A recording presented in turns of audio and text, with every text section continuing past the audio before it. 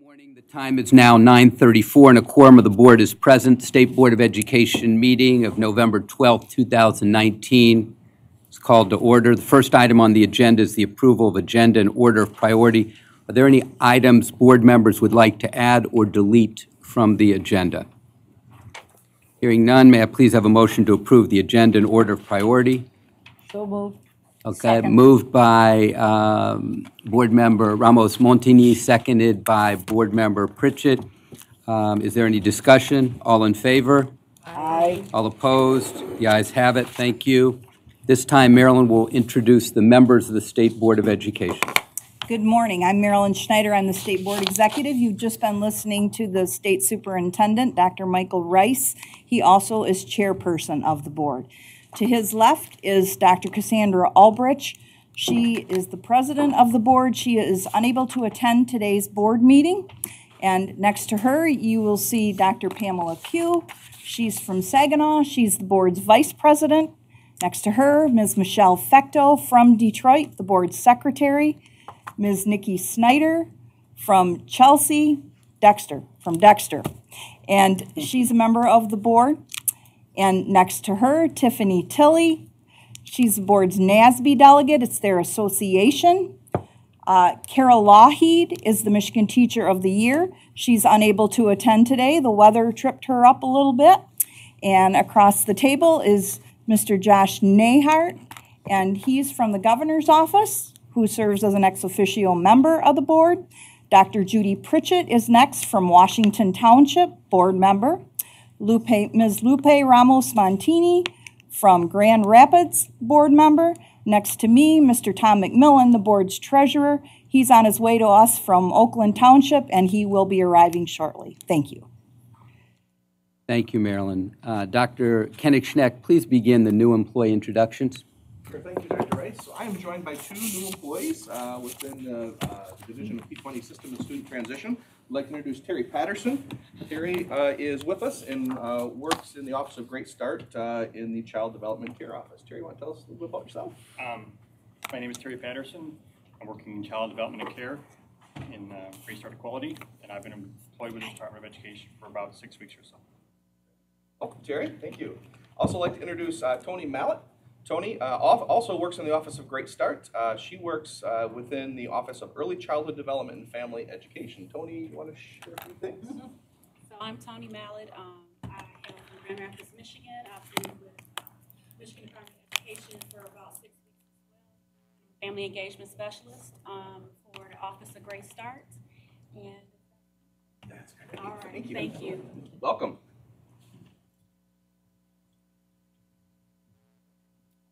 Kyle Garant, if you would continue, sir. My pleasure to introduce Brenda Sweatman in our Office of Health and Nutrition Services. Brenda, can you tell a little about your work here at the department? Hi, my name is Brenda Sweatman. I'm a financial analyst with the Health and Nutritional Service, Physical Administration area. I am responsible for overseeing financial and physical administration of school districts that participate in food nutrition. Thank you. Also, I have the pleasure of introducing Penny Kentish McWilliams, who is in the Office of the Superintendent. Can you tell a little bit about yourself, Penny? Hi, I am the Senior Education Consultant, and I have the pleasure and opportunity to work in Genesee County with the Genesee County schools and families that were impacted by the Flint-led crisis. So I feel like I am home. I grew up in the community, I learned in the Flint schools.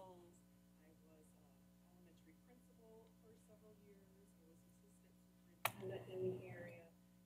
I was the board president for almost 10 years for county school in that area as well. And I look forward to supporting those families in individuals. Thank you. Do we miss any new employees in the room? Okay, thank you very much. Oh, There's one. I'm sorry. Go ahead, please.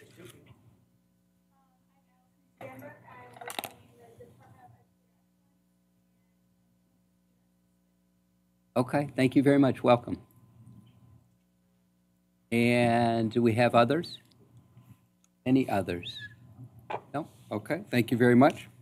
If you plan to offer public comment today, please complete a form and get it to Maryland. Forms are available on the table just outside the boardroom, and they must be submitted prior to the beginning of the portion of the meeting devoted to public comment. Public comment will begin immediately following the lunch break, scheduled for approximately 1 p.m. today. Please be here at that time to make sure you have an opportunity to comment. The first item on today's Committee of the Whole agenda is our presentation by students and staff of the Early College program at the Lansing Community College. The Early College is a collaboration between Ingham Intermediate School District and Lansing Community College. The Early College is a program for students entering their junior year of high school who are looking for an opportunity to move into a college environment. We welcome students and staff from the Early College program who will share more information. Lending support from the audience are Mr. Jason Mellema, Superintendent of Ingham Intermediate School District, and Ms. Mickey O'Neill, Chief Communications Officer for Ingham ISD and Eaton Regional Education Service Agency. Dr. Kenneth Schneck, will you begin the introductions? I will. Thank you, Dr. Rice, and thank you to the State Board of Ed for allowing some students and staff from the Early College at Lansing Community College to join us this morning. As we've heard, Dr. Rice is very committed to involving students in our board meetings, and so we have some students here to talk about a very innovative program that's not too far down the road called the Early College at Lansing Community College. With that, I'm going to introduce Dr. Steve Rosales, and Steve is going to take it from there. Good morning. I'm Dr. Steve Rosales. I'm the director of the Early College at Lansing Community College. Thank you for inviting us to share the success of our program. Matt Boovey and Tony Greenberg are here with 4 of our students to give you an overview and to hear from a student perspective of how the program is benefiting their future. I now turn it over to Matt and Tony. Hi, my name is Matt Boovey. I teach and I mentor, I teach social studies and I mentor these students at the Early College. Again, thank you for having us here today. Tony Greenberg. I'm the English teacher, also a mentor at the Early College, and I'll get started with an overview of who we are and what we're all about. We exist as a shared educational entity, as you heard, between Ingham Intermediate and Lansing Community College. The second bullet there is a huge part of what we are and what we do. We're located on the main campus of Lansing Community College, and we think that the power of the site is very important, that we place the students on the college campus. And that has a big impact on them. 17 participating schools and districts, primarily in Ingham County. We are one of 20 early middle college high schools in the state. You know, there are 142 additional early middle college programs, but we are one of 20 high schools of that sort, and we do belong to the State Association of Middle and Early Colleges.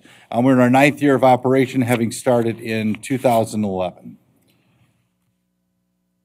So our model is not like every model in the state. We take students after their 10th grade year. They come to us through a public lottery process from our local school districts, and they stay with us for grades 11, 12, and then that 13th year. Like other early colleges nationwide in this state, we do target the lottery process towards getting first generation and low income students access and helping them have success in college. Yeah, we reserve a third of our seats in the lottery process for that group in particular. So what do we do? In 3 years, we move students from high school to a college credential. So we have a college and career readiness we approach, right? That language everybody uses, but what do? We have soft skills that we teach the students. We call it success skills. We have a college and career readiness curriculum that includes, exposing students to industry, to various jobs, to panels of professionals that come in, a variety of things that we do with college visits. We teach them college knowledge, what it means to go to college and what's required of them. Obviously, we're teaching them the Michigan Merit Curriculum, the high school content, and then the mentoring, that's something that lasts all 3 years, right? So we're connected to them for 3 years with the same instructor, and that's a huge piece of what we do. And we'll talk more about that in a bit. Probably the backbone of what we do to help students get ready for college and career is what we call success skills. You'll hear people usually call them soft skills. We kind of coined the term success skills because they're going to help students be successful. And we do this through explicit instruction. in my social studies class, in Tony's English class, and our math and science classes, we give up time of instruction to explicitly teach about these skills that we know students need. We do this through activities, discussions, videos, and I think the biggest one that students are asked to do kind of for the first time is a self-reflection, reflecting on who they are as a student and what their strengths are, and where they need to improve. And some of the success skills that we specifically talk about are on the board. They're like attendance. And for us, it's more than just showing up, though showing up's a great first step. It's about how do you be mentally present in class, how do you take good notes, and teaching students those skills explicitly. And communication, teaching students how to communicate appropriately in class, through writing, with us as instructors, with their eventual college professors. And probably the biggest one on there is time management. We know that when students go from high school to college, like the biggest issue we see is time management. So we talk a lot about time management, both in the first semester and in the second semester and throughout the second and third years, and that guides a lot of our mentoring that we do. And this success skills becomes kind of this language that we use throughout those 3 years with our students. Which brings us to mentoring again. I mean, the success skills we keep circling back to, right? It guides the language of what we do, and so part of mentoring is helping students continue to implement those things while they're in college classes. Each student is assigned to one of 4 instructors at the very beginning of their time with us, and we meet with them one-on-one from that very first semester all the way to the end. We teach them, we help them in their academic skills, personal issues come up, time management comes up. We're looking at their planners, teaching them how to use one appropriately. Helping them navigate this whole process, everything from the transition out of TEC to what will come next, whether it's the world of work or moving on to another university. We serve as an accountability piece for them. Various struggles they encounter along the way. It's a way for them to stay connected to TEC as they're out there as an individual at that point. We provide external motivation for them. We help them find internal motivation. And it's one of the things that at the end of our program, their families and their students will say it's the mentoring that, besides the free credits, which they enjoy, the mentoring was a huge part of what made them successful at the end of TEC. I mean, we exist for student success. There's a picture from one of our graduating classes. At the end of the year, we have a convocation. And this is usually the day before LCC's graduation. So if you see, they have medallions on, and at LCC graduation, the next night or 2 nights later, they get to wear these medallions. Graduation at LCC is a really cool event for us. We make up less than 3% of LCC's population, but in any given year, we usually have about 20% of LCC's Associate of Science degrees. I think it was 28% last year, in fact. So our students are having great success. And we're just here supporting and celebrating their success. And of course, we're always reflective on what we do, we continue to try to get better. And so, over the last 5 years, our college course pass rate just keeps getting better. So you've heard from us. You're going to hear from the students in just a second. We thought a parent voice would be appropriate as well. So this is a short video that gives a parent perspective as well. Fingers crossed it works. Oh. Maybe.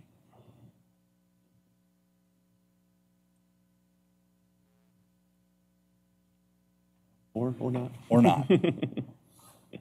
Technology. Let's leave it. Yep. 5 more seconds.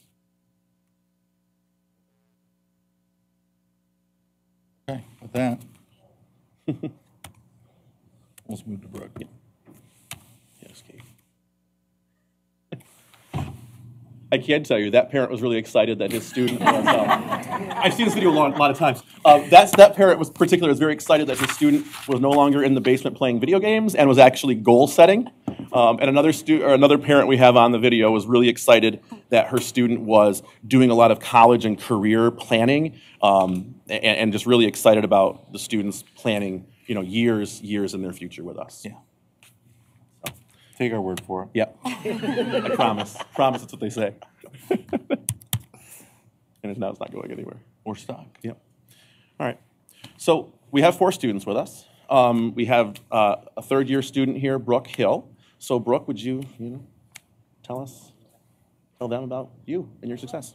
Hello, my name is Brooke Hill. I'm from Eaton Rapids.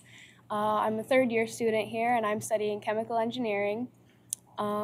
This program has been so beneficial for me. It didn't only prepare me for school and college, it prepared me in life. It prepared me for getting my job, buying my car, all that kind of stuff. The mentoring has been very beneficial to me. It helps me make sure I know that I'm on the right track and I'm doing what I should be doing. It's been the beginning was very rough from the start, and it helped me grow a lot faster than I thought I would. I matured probably 5 or 10 years. Oriented. I think that's really important. Sorry. Kill that. In the past, he would, he would just basically go to school and day to day, he really didn't have any plans, but now he actually makes a schedule. I have this I have to take. Sorry, Brooke. I matured probably 5 or 10 years in the 3 years that I've been here, and I feel like being on the college campus has helped with that, and just having more responsibility put on myself. Hello everyone, my name is Elijah Fink. Hope everyone's having a good morning so far. I'm a part of the EC17 cohort, and I'm studying engineering and design. And I feel that TEC has definitely prepared me, like Brooke said, it's matured me way faster than I feel like I would have without it.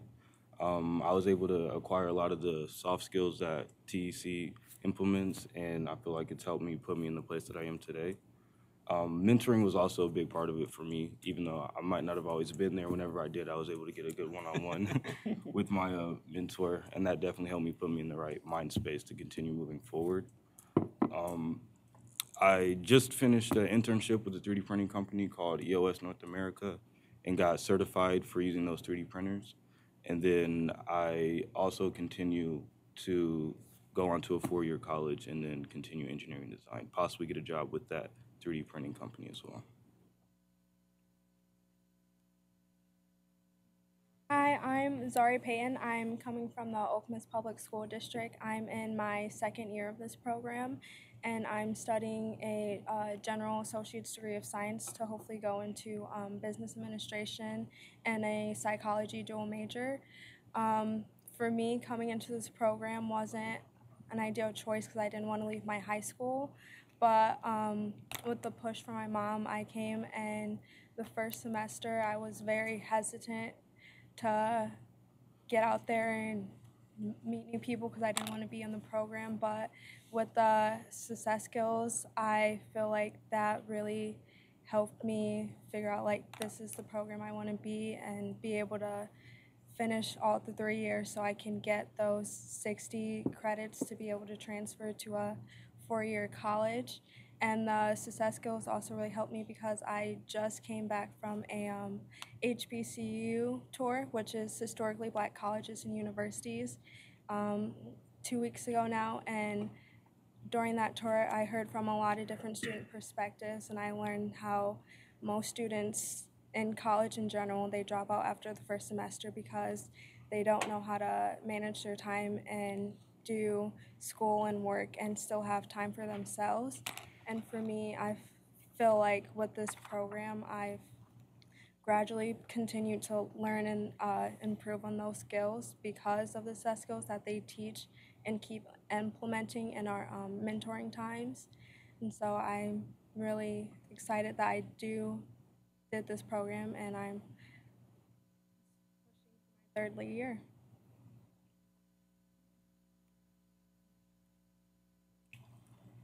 Hello, I'm Benjamin Perry. I go by Ben most of the time, unless I'm feeling fancy. So I came from the Okemos Public Schools, and I was only there for a couple years. So when I saw the flyer for TEC, I was like, I guess this would be an interesting thing to try. So I did, and it was a good choice because now I'm a semester and a half, a little bit less than that, away from an Associate of the Arts. Transfer Associate of the Arts, and I plan on transferring to a 4-year university and spending a couple years finishing my bachelor's. I want to get a bachelor's in accounting, and probably my CPA. I mean, yeah, I'm definitely going to get my CPA. And I also have interest in government, and so this experience has really helped me explore these different fields with the college classes and the atmosphere. You know, professors come in and they're from different career paths and different places of work, and so these things just really allow me to connect.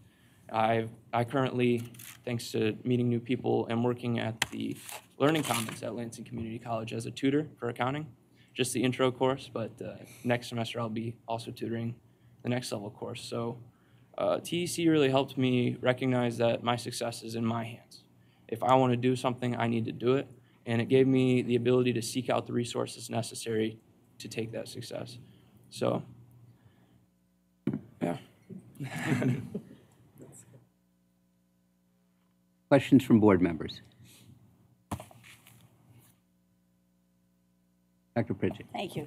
First of all, thank you for coming today. I'm familiar with the early college models and the different kinds of models across Michigan, and I think it's a phenomenal program. In fact, I think every student should be exposed to this environment in one way or another. But just so I'm clear, and I believe you mentioned it, students basically transfer to this high school at the end of their sophomore year if they've made the commitment for this early college program. They don't continue to go back then to the high school where they attended their freshman and sophomore year for extracurricular activities or et cetera.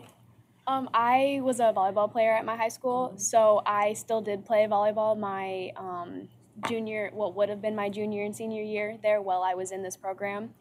But that was the only thing that I did, just played sports.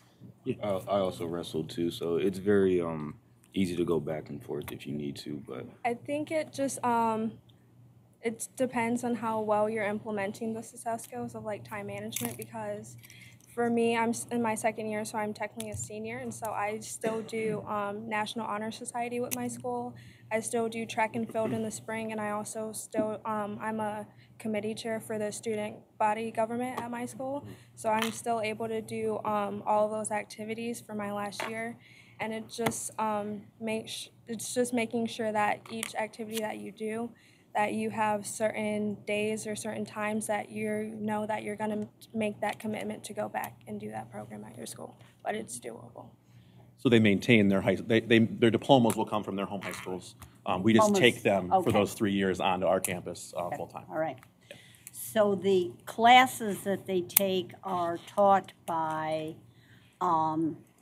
professors at Lansing and also staff at the high school, kind of 50-50, or? They don't go back to their high schools to take classes, so we're high school instructors. Right. And so we'll teach them the high school classes on LCC's campus, and then once they're ready to take college classes, and we do that through a credentialing process, then they will go take college courses with those professors, yes. Okay. But they're with us full-time. Right. Yeah. Right. Yep. Okay. And Dr. Rosales, maybe you could explain the difference between early college and early middle college for our board? Sure. Early middle colleges, there's, like I said, there's several different type of models. There's lots of programs that are school within schools, and so our model is basically where we're independent and on the college campus, so that way we can get that total immersion and get that college feel right from the first day that they step foot on the campus. So what's the difference is that one may be on the high school campus, but ours is on the college campus. So in early middle college, they may have a foot in curricularly both in high school and college. With early college, with your program, it's 2 feet in college. Correct. Okay. All right. Very good. That's a very good generalization. Yeah. I'm sorry. Please. That's a very good observation. Okay. Thank you very much. Board Member Ramos-Montini. Good morning, and thank you so much for that presentation. I was telling one of my colleagues when I went around giving greetings to everyone, that I'd look for an event that makes my life eventful for that day, and you guys started that event for me today. I salute all the young people. You're very articulate. I salute the instructors. This is awesome. Now, one of the things that I do in Grand Rapids is solicit funds for scholarships for students, and we're becoming a 501c3. And one of the ideas is to start earlier than college level, starting in 9th grade. So I would welcome your input as we're gonna call ourselves the Community to Honor Cesar y Chavez. And so I would like to invite you later when we do become to come and present to my group what you're doing, because it's phenomenal. And this is something that we want to start within this group. And so your seed will blossom and help a lot of other people. So I thank you, everyone, for your presentation today. Board Member Fecto. I second all the accolades, and thank you for being here. The question that I have is with regard to children who might not have transportation and really want to get into the program. Are there provisions to provide transportation so that all have access to it? Let's say their parent is working during the day, or it just doesn't work out where they would be able to be transported. Are there a plan to make sure that those kids are included? Yes, we don't provide transportation, but we do a lot. We do get CATA bus passes for our students that in our area, so that way, if they have an issue like you just mentioned, where they have a parent that has to leave earlier for work, they are able to at least get to the bus stops and be able to and it drops off right in front of our building. So. Okay, and it goes to all the places where the kids are coming from that feed into the program. For the most part, yes, ma'am. Okay. To give a sense of how well that's used, we have students who have come to us from as far as Munith, if you know where Munith is, down Stockbridge School District, which is, Munith is pushing toward Dexter, Michigan. And those students would hop on the rural route and nearly a 2-hour ride to get to us every day that would take advantage of that. So it was a small investment on their part, and then they'd be able to use that CATA bus pass, I think, once they got into Lansing, at the South Penn Meyer, if I remember correctly. And we've had numbers of students do this since we started back in 2011. So we give out quite a few of those. It doesn't answer every need, but it does answer a number of them. And another thing that we do quite explicitly at the beginning of the year is we try to line students up to set up carpooling and ride sharing to get them to do that with one another, and a number of them do it, actually. Yeah. And I had another question about just so I understand the funding. So the money that pays for the classes comes from the per pupil allowance. Right. So that goes from, so the school is then transferring that money in total to the 97%. Huh? 97% comes. 97% comes over. Okay. And that's done by the intermediate school district. Does that put a limit on how many kids per school can come, or? Some districts are we have allotted seats for each participating school, and some districts decide to send more than what they have. So we have several. 97%, the 3% stays for volleyball and wrestling. And prom. And the prom. That's exactly right. Although I think the prom is funded in a different fashion. Dr. Pugh. Yeah, that was one of my questions. Thanks, Michelle. And just another thought, Brooke, I'm happy to hear the engineering, and I did chemical engineering, and I did dual enrollment. And at that time it was kind of unique, but it was a tremendous experience. And so thank you all for your presentation and what you're doing here. The only thing that I think was a drawback, but I was able to overcome, but just something to think about, is that like a field like chemical engineering, by the time I was getting to Florida A&M, the best HBCU, by the way, but by the time I was getting there, I was in Calculus 3, I was in PChem.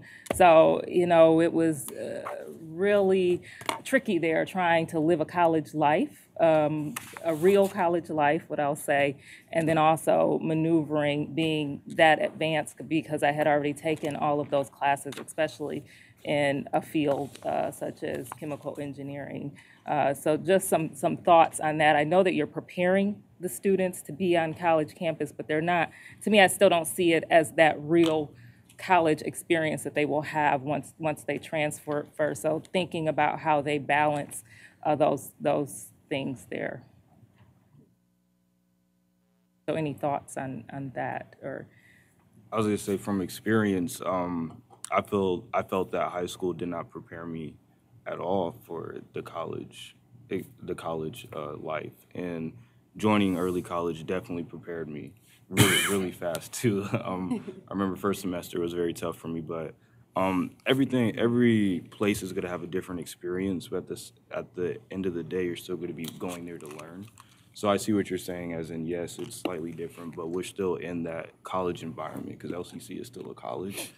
So I do agree, but also kind of disagree. Mm-hmm. I mean, it's something that you definitely can overcome, but just thinking about the ramping up, you know, that you're going to be in those. One of the things that we do is we do college and career readiness events, and one of the events that we have them do is actually take them to a large college, a medium college, and a private college, so that way they get an opportunity to be on the campus, other than our campus, or the campus at LCC, and get an opportunity to talk to other students and tour and get a tour guide of what's happening there. So it's not the full immersion or the full taste of it, but at least they can see and say, I feel better on this campus, but I don't feel better on this campus. And so, to grow off of what Elijah said, when I came to the early college, I really immersed myself into the college campus. So while it may not be like an officially large campus, like I have a job on campus, I'm helping teach my fellow students. There's people that are, you know, aged like years older than me that I actually help with classes, and I felt really prepared to go out into the college environment. This year, students from my grade in high school are joining the college, and I've actually been helping some of them. Like when they come in, I'll be like, hey, how are you doing? And if I see they're working on homework, I can give them tips on how to, you know, manage their time more. And so I felt pretty prepared for the college environment, and I'm ready for, I think I'm ready for a 4-year. Yeah. And you get what I'm saying. It's just that you might be in Calc 3 and your dorm mate might be in, you know, something far, you know, where they're just able to get an opportunity to get their feet in the door. But I think I hear what you're saying. You feel that where you are now, you're getting that environment. You're preparing yourself already for the environment that you'll be going to. So best wishes to you all. Our students were really impressive today, Board, and they represent not just strong examples of this program, but strong examples of programs across the state. Our young people increasingly are involved in programming, not simply in high school, but in college. We've increased our dual enrollment. We've increased our early college, our early middle college, our career and technical education programming, our advanced placement programming, our IB programming. We'll share more of this in the coming months as we help to fully display what's going on in Michigan public education rather than narrowly display it. Our young people are the best advocates for Michigan public education. We appreciate them. We appreciate our staff coming and drumbeating around this outstanding program and doing so on a day that was a little challenging from a weather perspective. But after all, this is Michigan. It is not Mississippi, and we expect a little bit of snow, even November 12th. Thank you very much. Thank you for having us. It's global warming, so you can't snow in Mississippi too. It does, but that's for a different reason. Yeah, But enough about climate change. It doesn't exist.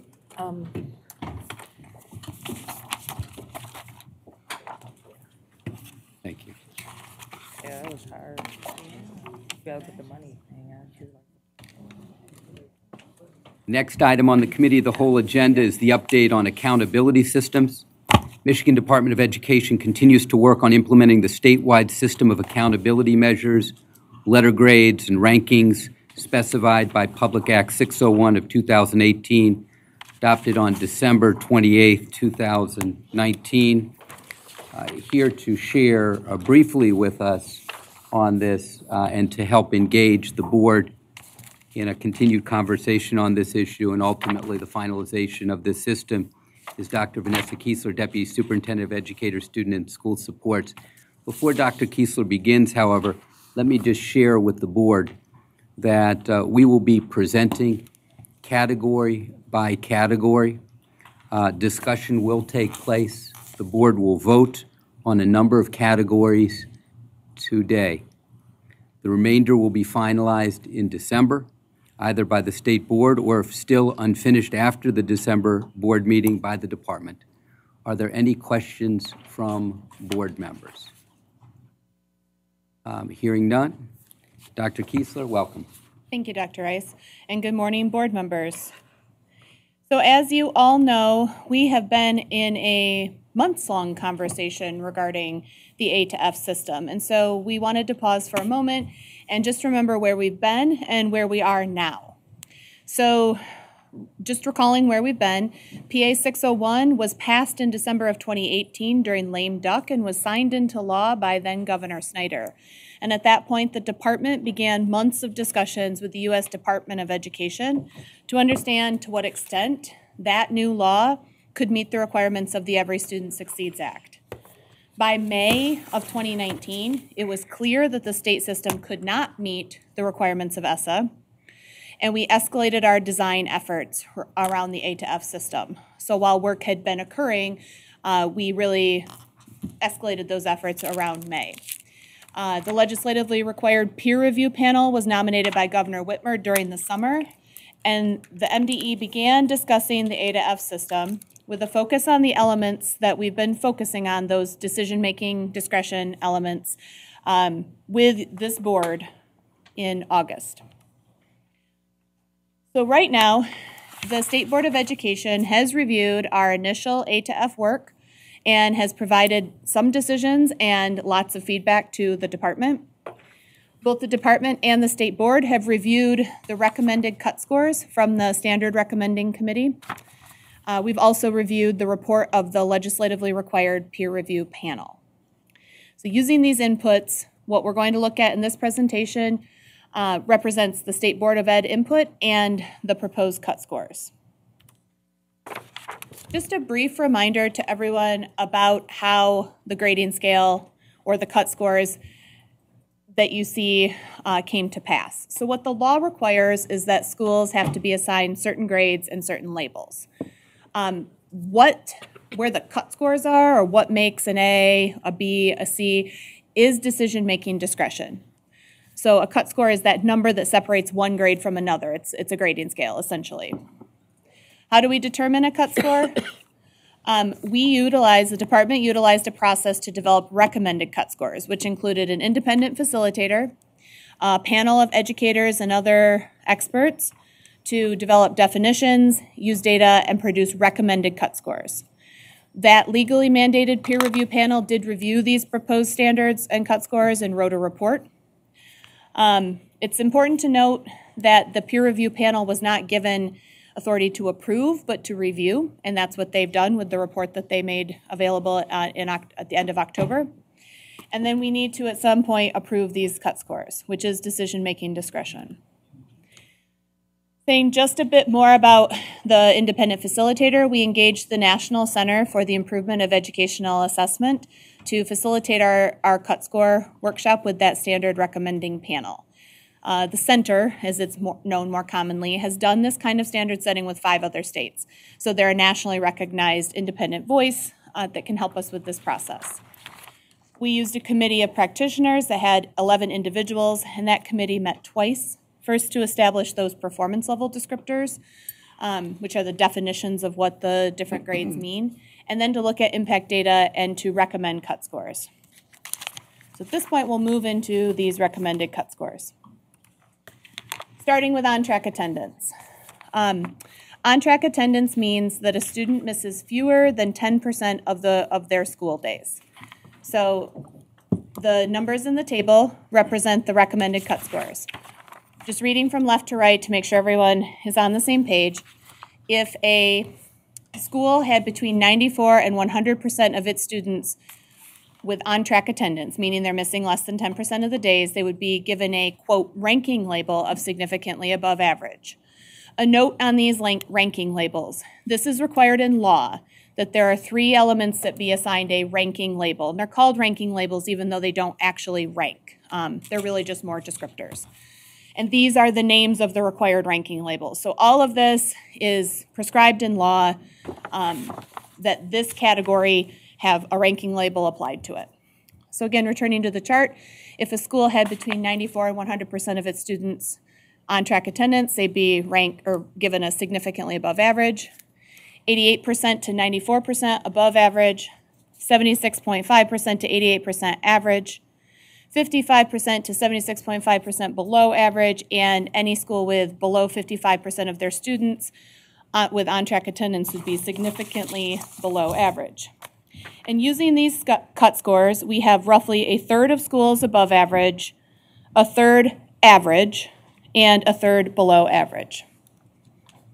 Board members, any discussion on this particular category? Again, we're doing this category by category through. We're, as we did at the last meeting, we're banking decisions as we go. So you're making decisions as we move forward, narrowing our focus to the few items left to discuss in December. Questions on this? Yes. Just a quick question about what we already talked about. Above average, average, and below average equates to how many numbers of days missed. I think we talked about that, right? So any student who misses fewer than 10% of days is considered on-track attendance. And then this metric counts up the percent of students in a school who are on track. So if you had, it doesn't directly translate into days missed. It translates into kids missing less than 10% of days. So like an above average school, between 88 and 94% of their kids would have been in school at least 90% of the time. Okay, which roughly translates to, did we say 18? Right, so 10% of days is 18 days in general with a standard calendar. And that's above average? If a school had between 88 and 94% of their kids missing 18 days or less, they would be above average. Okay. Yeah. So this is unchanged from our previous conversation. Any additional question or discussion? Any additional question or discussion? If not, hearing none, could I have a motion to move this particular set of cut scores?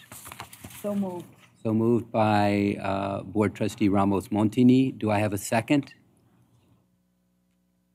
Do I have a second? I'll second that. I had a very quiet second from Board Member Snyder. Any additional discussion? All in favor? I have a question. Just so I'm Question clear. from Board Member Fecto. So if we approve this one piece, Yes. then when we discuss the whole as a whole, does it mean that we cannot come back to it if we approve it as we go? It's hard to come back to it and wrap the December piece. I'm just curious to see how. I'm not sure there's an interrelationship. Remember, there are 3 ranking labels. There are 5 A through Fs. The ranking labels we're moving through the ranking labels initially. We're moving through the A through F subsequently in today's conversation. We have a goal of hitting all of them today, minimally to make sure that we know where we are with any additional information that we need to provide the board in December. Roughly, we've ordered these from least involved to most involved. Okay. So these I will trust you, that this is, that they don't interact. I'm just, okay, all right. This really is a standalone metric to your, I think, Okay. to your implicit question. It is a Okay. standalone metric. All right. And then the weight that each metric has, is that a discussion as well? It is,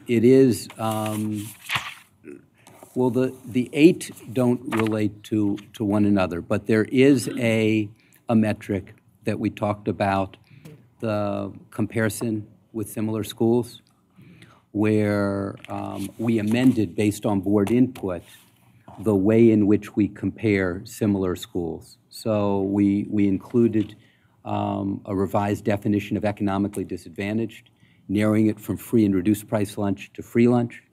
We increased the percentage associated with that factor. We also added a special needs percentage in. And so those were areas where we amended the way in which we determined who the like schools would be. And yes, that is part of the presentation, and an important part of the presentation from my vantage point, yes. Dr. Pugh and then Ms. Snyder. And I think you're going to repeat what you just said and maybe what you said even previously. I just want to make sure I know how we are voting on each of these Sure. rankings. So it's a separate vote for each of these metrics. Ultimately, as the board is aware, we have a responsibility under law to have a 5-letter grade, 3-ranking label system. And so you have the opportunity here to shape this. We welcome that. As you know, I felt strongly about that. I felt strongly about it for months. But at some point, this system has to be landed. So we're going to do all that we can do collectively through the December board meeting, at which point, if there are any outstanding decisions, the department will make those, and we'll move forward in order to wrap this by the deadline that interim State Superintendent Alice indicated in the spring of 2019. Does that help? Mm-hmm. Okay, all right, good. Ms. Snyder. And just to be really clear, because I want to go back to the first few slides that you read off of, there was a panel of appointed advisors and then also a group of 11 educators, which were considered expertise practitioners in the field. Yes. So these are the recommendations here. Sort of like this is a foundation, this is where we start, and we can always have further discussion. Correct, it's a good point. And in this particular case, there was no movement off of that recommendation. There was in other cases, there was not in this case. And by the way, the movement off of those recommendations was movement that that the board participated in. So, and we'll footnote that as we discuss later in this discussion. Any, Dr. Pritchett? Thank you. And I'm probably getting way ahead of the game on this, but my understanding is that each one of these labels and grades will have some sort of a descriptor for the reader.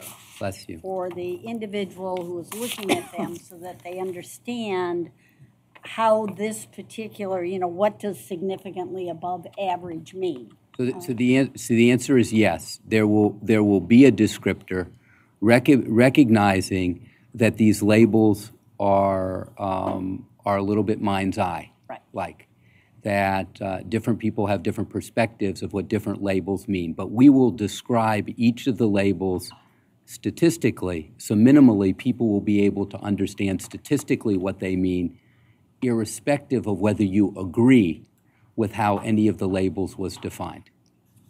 Okay? We acknowledge, the board is well aware of the peril of the definition, that we believe strongly in providing all of this information publicly. We do through the parent dashboard.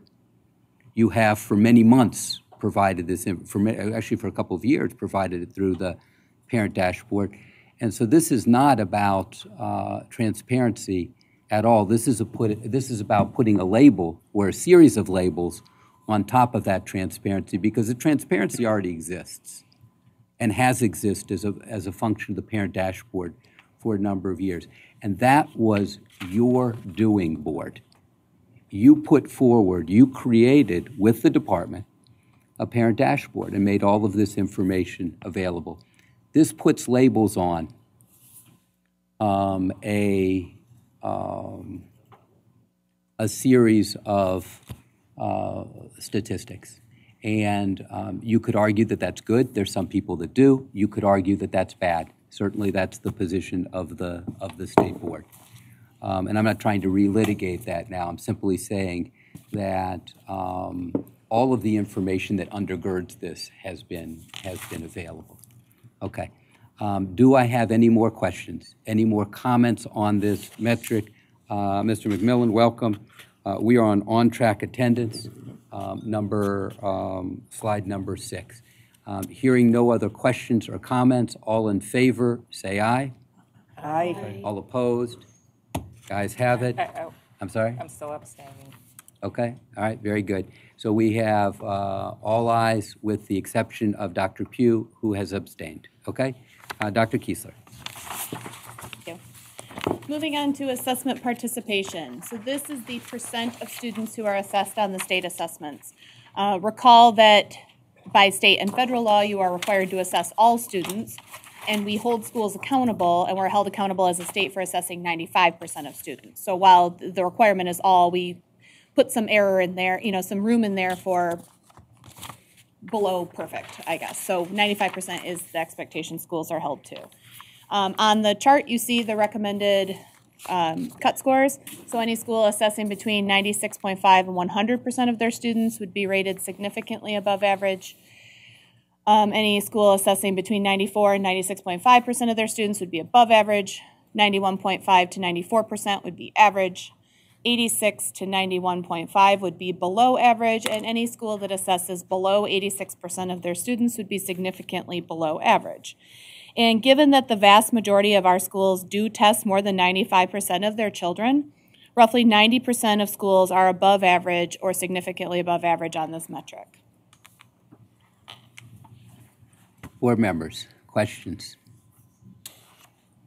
Mr. McMillan, actually, you want to know something? Let's do this, if we could, to engage the conversation. Let's get a motion and a second, and then do the discussion. If board ultimately does not want to vote on the metric today, that's fine, not a problem, but I think that's proper. So do I have a motion? So moved by Ms. Fecto, second by Ms. Ramos-Montini. Discussion. Mr. McMillan.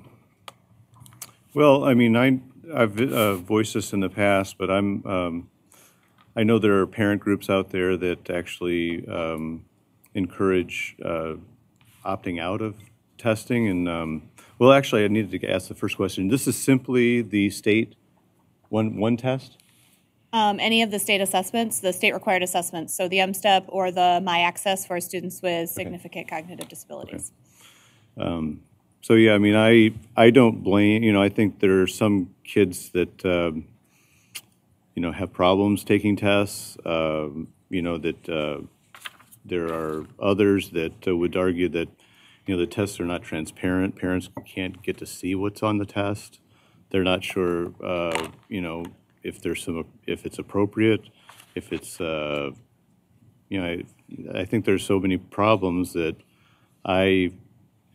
wouldn't, I'd like to expand it so that, that, I don't know, I guess I'm not as concerned about the level. I know that there's a federal law. I don't think they've ever taken money away for, for lower than the 95 or whatever the feds require. I'm glad there's local control. I keep hearing it from Washington.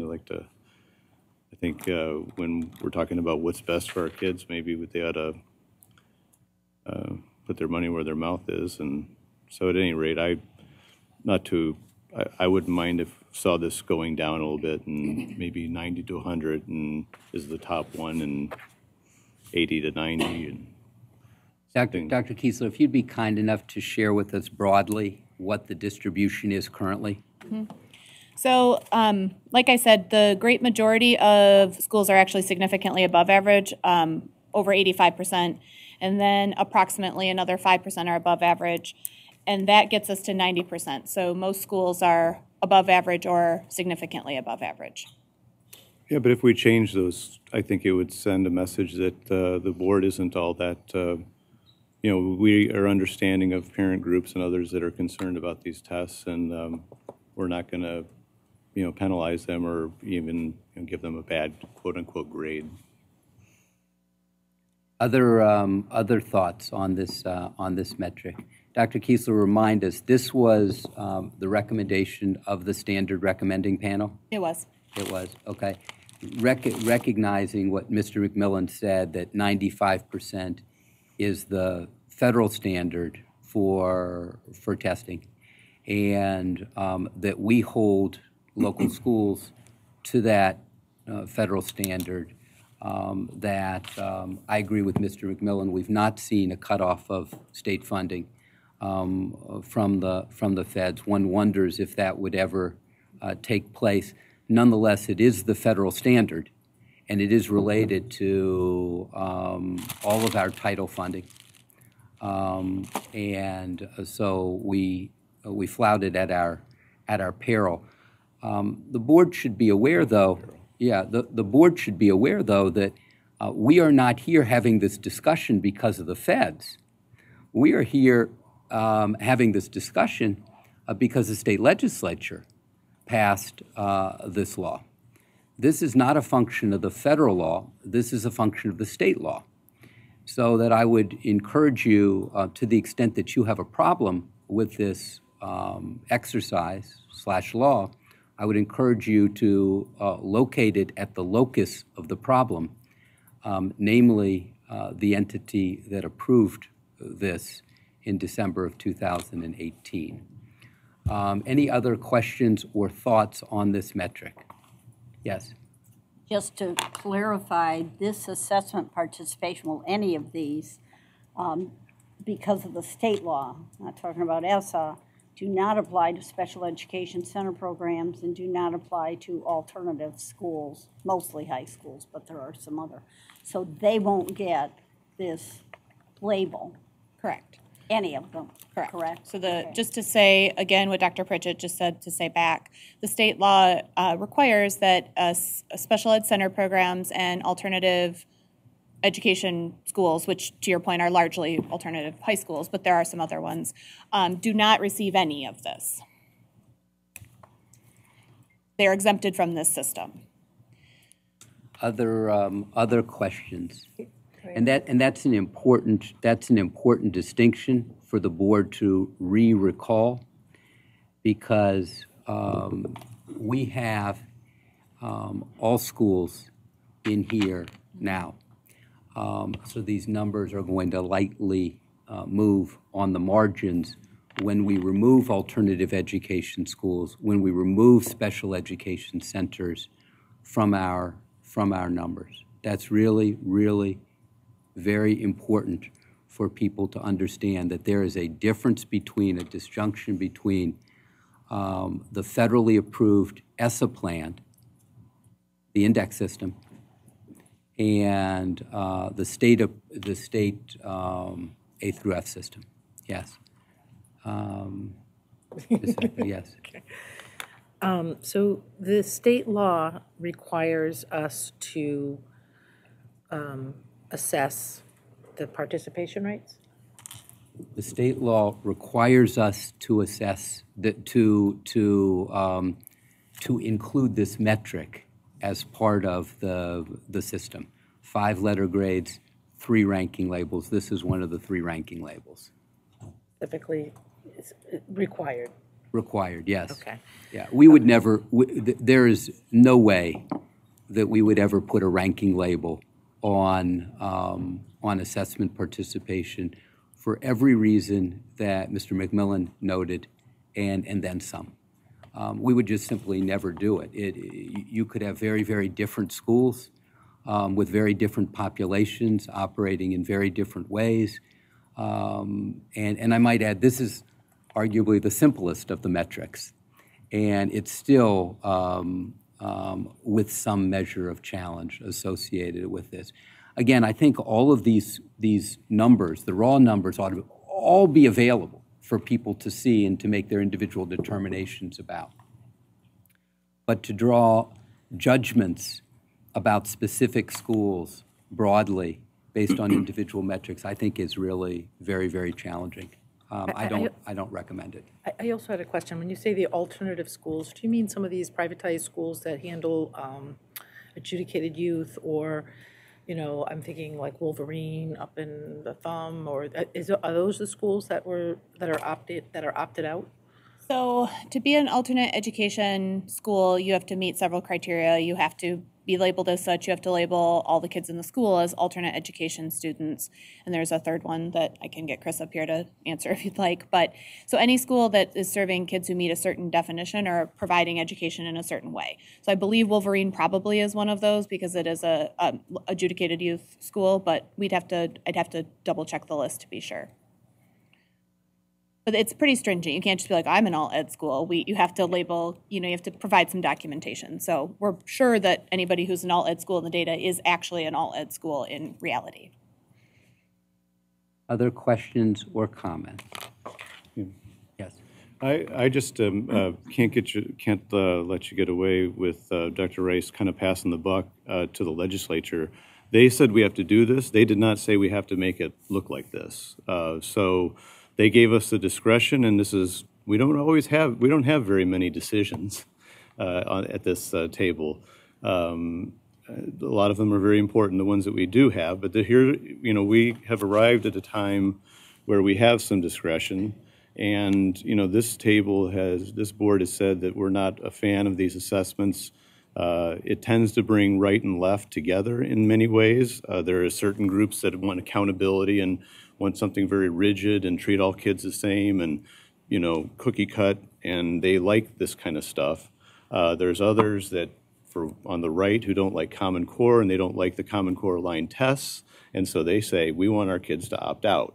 On the left, they say that, they want opt out for other reasons, but, and maybe some of those reasons as well. So this is an area where, the feds say 95%, that's fine, that's feds. But here we have a decision to make, and I'm going to propose an amendment when it's appropriate. Fair enough. So other thoughts? All right, so you have a distribution in front of you from the standard recommending panel. Its distribution would have 90% of the schools either significantly above average or above average.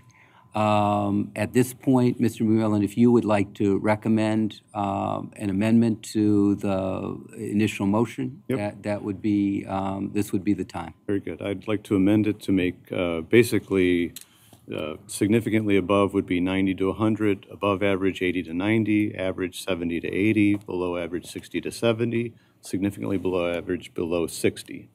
Okay, if we can just slow down because there are going to be. Well, it would just be in increments of 10 like they do at schools. Fair enough. But there are ramifications to the distribution. And although there can't be profound ramifications to the distribution because the distribution was already significantly weighted toward above average, 90% being wait, above average. There's no second. There's no discussion on the motion until we have a second. No, what I'm trying to do is I'm trying to give Dr. Kiesler a little bit of time to help us with distribution. Well, if there's no second, then there's no discussion anyway. Fair enough. Do we have a second to the motion? We do have a second to that motion. There you go. Okay. All right. So, Dr. Kiesler, if you could advise us roughly on what this means in terms of change? I can, so, sorry, I'm not trying to stutter here. I want to actually grab my computer and our tool that allows me to look at distribution. In general, this will be almost everybody. Almost everybody will get significantly above average. If you take 90 down, thank you very much, Scott. If you take 90 down, because 90 was in the middle of the below average cut, so that'll leave us with only the 5 to 6% anything but significantly above average. Okay, so this would take us from 90% above average, either the top two categories, to 95% in the very top category. Yes, roughly. Okay, all right. Any questions on the math of that? Can I address my motion? Okay. Yeah, I mean, I just think that, I understand that, you know, that it's already distributed quite to the left anyway before my motion. If this were to pass, it'd be even further to the left. I understand that, but it really is about what we're saying schools can do in the future. It's not what it is today. We would be saying that, look, if you want to do what a lot of parents are urging you to do, we're fine with it. Now, we're going to have problems with the feds if everybody does it and we get below 95% as a state. But if you, local district, want to go down to 80 or down to 90, 91, or 80, you're still going to be above average. We still understand what you're doing. We agree with much of your reasoning. And so districts, I'm not talking about what the distribution is today, but I'm talking about future and what the message it sends. Not just a message. I'm not doing things just flippantly for a message. I think it sends it tells the districts, importantly, that we understand that these tests do not measure accountability. They are not something that should be, you know, the be-all, end-all, and that for, you know, by all means that every kid has to take it. If there are parents that don't like it, don't think it's appropriate, want to see what they are before they take it, and the law doesn't allow them to see the questions, well then, fine. You know, I think that they ought to be able to do it, and this just the way that I've done with my motion would make it so that they're not penalizing the being graded below average or significantly below average wouldn't fall upon them. Okay, so I appreciate the explanation. Any questions for Mr. McMillan or comments more broadly? Ms. Fecta. Yeah, I'm really sympathetic to this argument. The only caveat that I have is I remember stories in Detroit when people would talk about test scores in certain other districts gaming the system by having their low performers stay home to give them an edge on it. So they would use the discrepancies and selecting who would take the tests. So that's in the back of my mind, although I don't know how that would work. I'm not sure what the penalty is for being on this, how much it weighs into the overall weight. There really isn't. And, right. I mean, it's important to understand these are standalone metrics, and you know, the individual label assigned to the individual school right. is whatever any individual person wants to make of it. Right. Yeah. So just to expand that, because this is you've asked the question twice. There is no overall anything. Right. There's the 5 and the 3, and they stand alone. So unlike some other systems we've talked about in the past 10 years, some of them did sum up and what they each weighted mattered. Right. That doesn't happen here. Okay. So this doesn't do anything besides have a label on it, and it stands by itself. Okay. Does that help? Yep. Okay. Mm-hmm. Other, Dr. Pugh.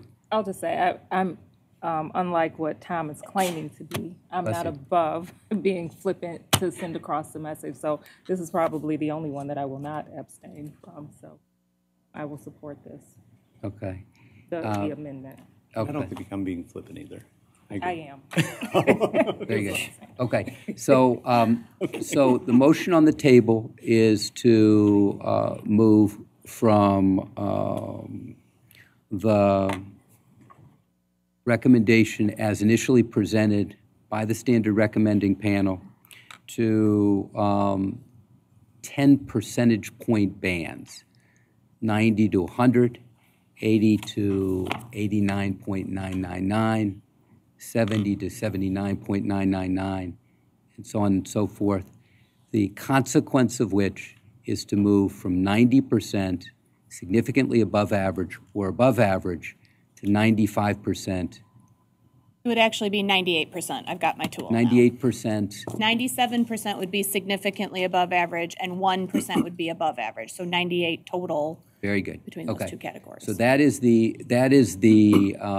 we are voting on Mr. McMillan's amendment.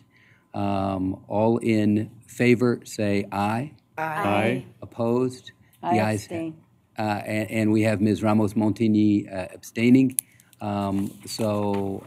Like the first vote, unanimous save for an abstention, the abstention this time being Ms. Ramos-Montini. Third category, Dr. Kiesler. Oh, no, we have to vote. That was just my amendment. Oh. I amended the motion. Fair enough. All in favor of the amended motion, say aye. Aye. Opposed? I still abstain here. Abstention? I'm all confused because we had conversations of all of this in those special meetings, and I thought we had settled all of these questions. So I'm totally confused. I didn't hear his.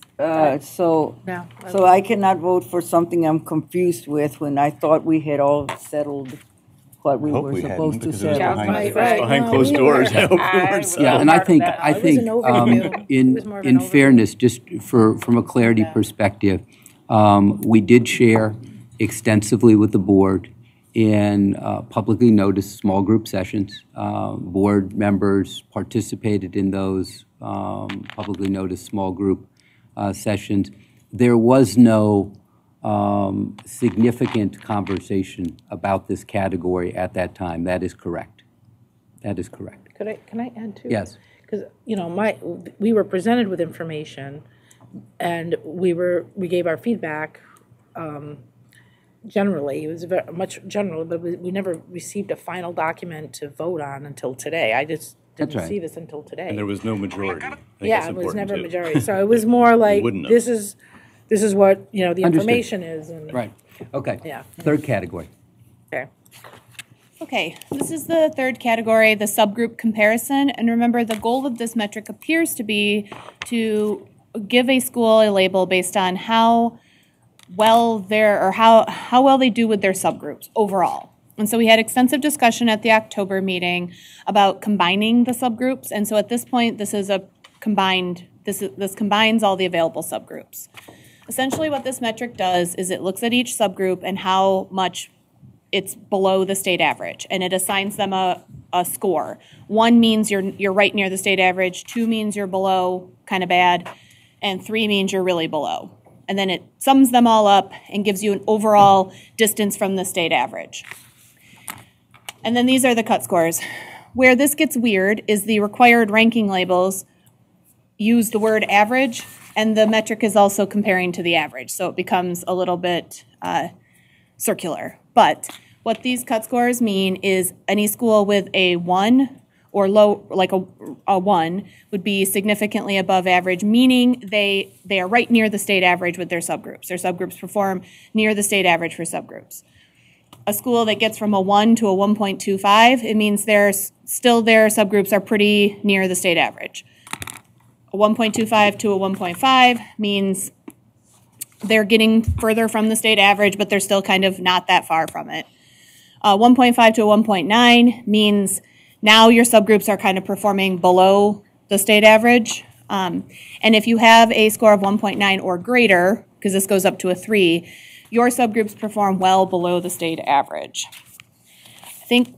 We think one of the important things with this metric is that roughly 85% of schools receive a label of average or better, meaning that their subgroups perform relatively close to the mean performance for the subgroups for the state. And we acknowledge that this metric is a challenging one. We've had several discussions about it at the board table, so we leave that statement there alongside our numbers. So if we could, just to follow what we've done with the last two metrics, if I could have a motion to approve. So moved. Moved by Ms. Ramos-Montini, second. Second. Second by Ms. Fecto. Discussion. Well, I guess Dr. I'll, Dr. oh, I'm sorry, good. That's okay. Okay. So we have School A, and, well, first of all, the magic number is 30, right? To have a subgroup They have a count in subgroup, this, okay. yes. So they have more than 30 ELL students, and they have more than 30 special ed students. You're going to combine those two and then compare it to the same two at the state average. Almost. We would say, what's your EL performance relative to the state average? Okay. For ELs. For EL. And if it was, let's say it was just right on par, it's just at the state average, they'd get a 1 in this ranking of 1, 2, 3, 1 meaning close to the average, 2 meaning far, moderate, and 3 meaning far. So they're a 1 for EL. And then let's say they're students with disabilities. We look at the state average for students with disabilities, and they're far below. So they get a 3 for that. Okay. So then we would average them out over the 2, so to speak. Then we would combine and say, okay, you got a 2-ish. So you've got this one that's well below and one that's on. And they'll never be compared to School B. Right, it's that all- number is their Yes. own entity number, Yes. period. Their subgroup and their school relative to state mean, and then all of that summed up, and then it's put on this distribution. This isn't one that compares to other schools. It sounds like the comparison to similar schools, but it's very different. It is a comparison by subgroup in whatever subgroups count for that school with the state average for those subgroups. So if you are a homogeneous school, that is to say, if you are a school that is all something, you may count in only a category or two. If you are a more diverse school, you have more categories that count. This becomes a more complicated metric. This is arguably the peril of the metric. It is arguably the downside of the metric. I might add, it's been the downside of metrics for 17 years, from No Child Left Behind on, with a series of accountability systems that, that for all intents and purposes, treat those schools that educate more diverse populations in a more severe way. But that's the way this works. That if you have under 30 of a given category, that category does not count for you. Under 30 special needs kids, category does not count. Under 30 English language learners, the category does not count. Those categories drop off, and you are compared only with those categories in which you have 30 or more young people. Right? Assuming they test it. 30 or more people that have tested. Yes, ma'am. Tested, Yes, ma'am. That is a good Because when distinction. you get Thank around the number 30, it gets, Yes, ma'am. it fluctuates sometimes. Correct. Yeah. Yeah. Other thoughts? Más preguntas? Pensamientos? No tengo. Gracias. Yes. Performing, so when you say those who have taken the test, that's a particular, M-STEP or, okay. But I mean, remember, this is almost exclusively test-based, and you can only count those who have tested. Right. That's the case with proficiency. That's the case with growth. That's the case with this particular metric. With English learner progress, it's a little bit different. It is with an assessment, but it's with a different assessment. It's with WIDA, as opposed to M-STEP or MyAccess or MME. I guess I'd be remiss into not, because this is an area that I'm not as well up on as Michelle and some others. As far as the subgroup, I understand that, here again, we have discretion, so I'm wanting to understand where our discretion is before I vote. It doesn't have to be 30, is that right? There's nothing in state law that says 30. The state law does not say 30. No. Okay. But if I could, please. But the ESSA accountability system does. Right. And to change N, the sample size, if you will, the N, is a more fundamental change, and that's not going to be done this go-round. If you want to reflect upon that for the next iteration, for next year, we're happy to have that conversation. There are people in the department that would argue in favor of a somewhat smaller sample size. There are others that would argue in favor of a somewhat larger sample size. This is very technically complicated. Right. It deserves a full hearing. That's fine. I just wanted to make sure that those that are more attuned to this issue are comfortable with this. Because I understand it could be lower, it could be higher. Is 30 the right one? Because we have discretion.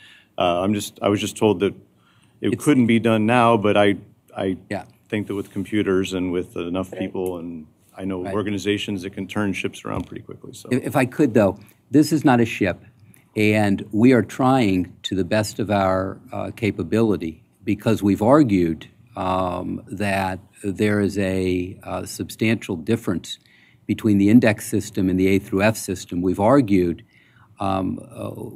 you can't have it both ways. You can't both say it's a problem for them to be so distinct, and oh, by the way, we're going to make them as distinct as possible. The ESSA system has an N equals 30. I'm happy to rethink that. Absolutely have no issues rethinking it at all. But to rethink it on the fly is to do disservice to the technical complexity of it. And it really is technical that, to go to an N equals 20 means that every child is worth 5%, conceivably, whereas currently at N equals 30, basically every kid can be worth 3%. That difference can throw things fairly profoundly. Again, not that it's an unreasonable conversation. I think it's a completely legitimate conversation. We're happy to have the board in the conversation. I know I'm happy to have the conversation, but it should be fully vetted. Ms. Snyder, then Ms. Fecto. Make sure I understand the 85% and the average. What is the range in M-STEP scores that ish represents? Kind of like the days with the first metric.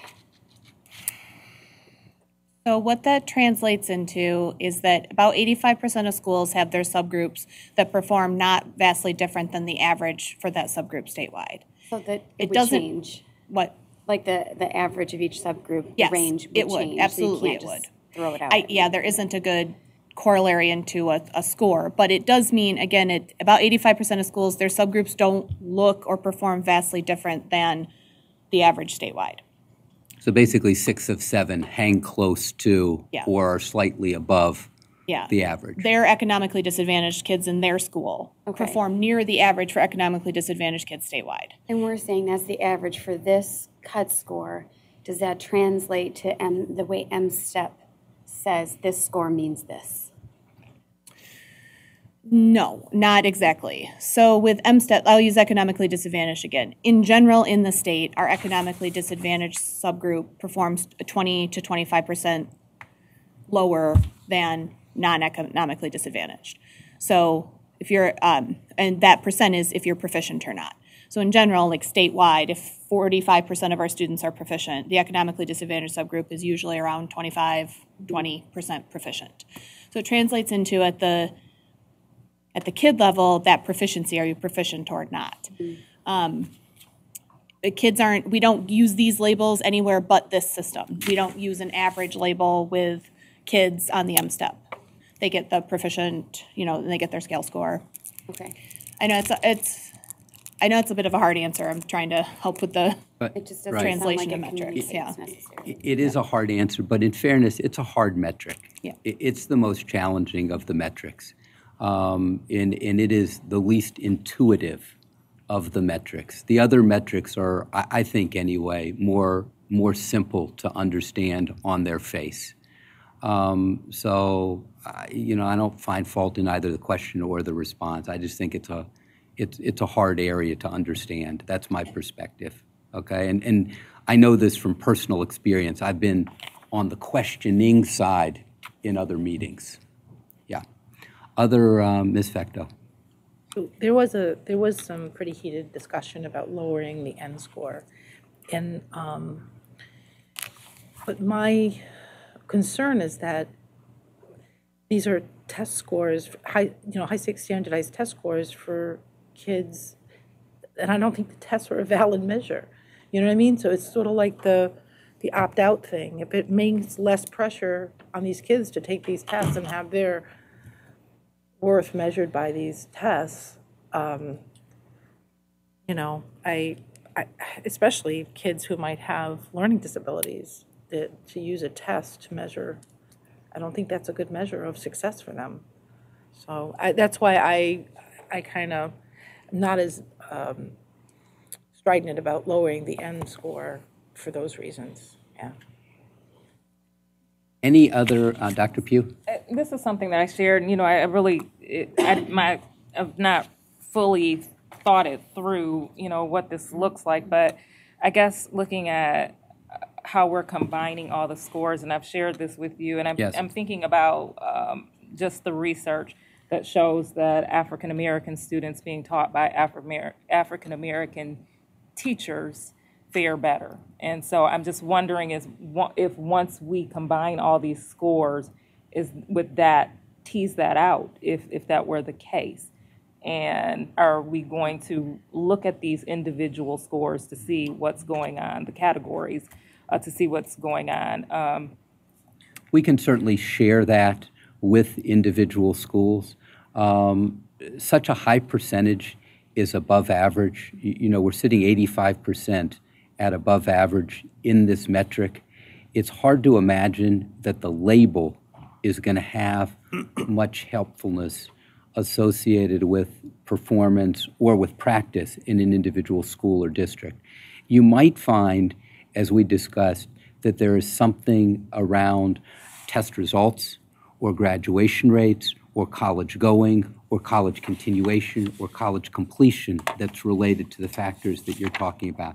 And I'm very familiar with this literature, and increasingly people in the department are as well, because I'm drumbeating around the importance of a more diverse staff.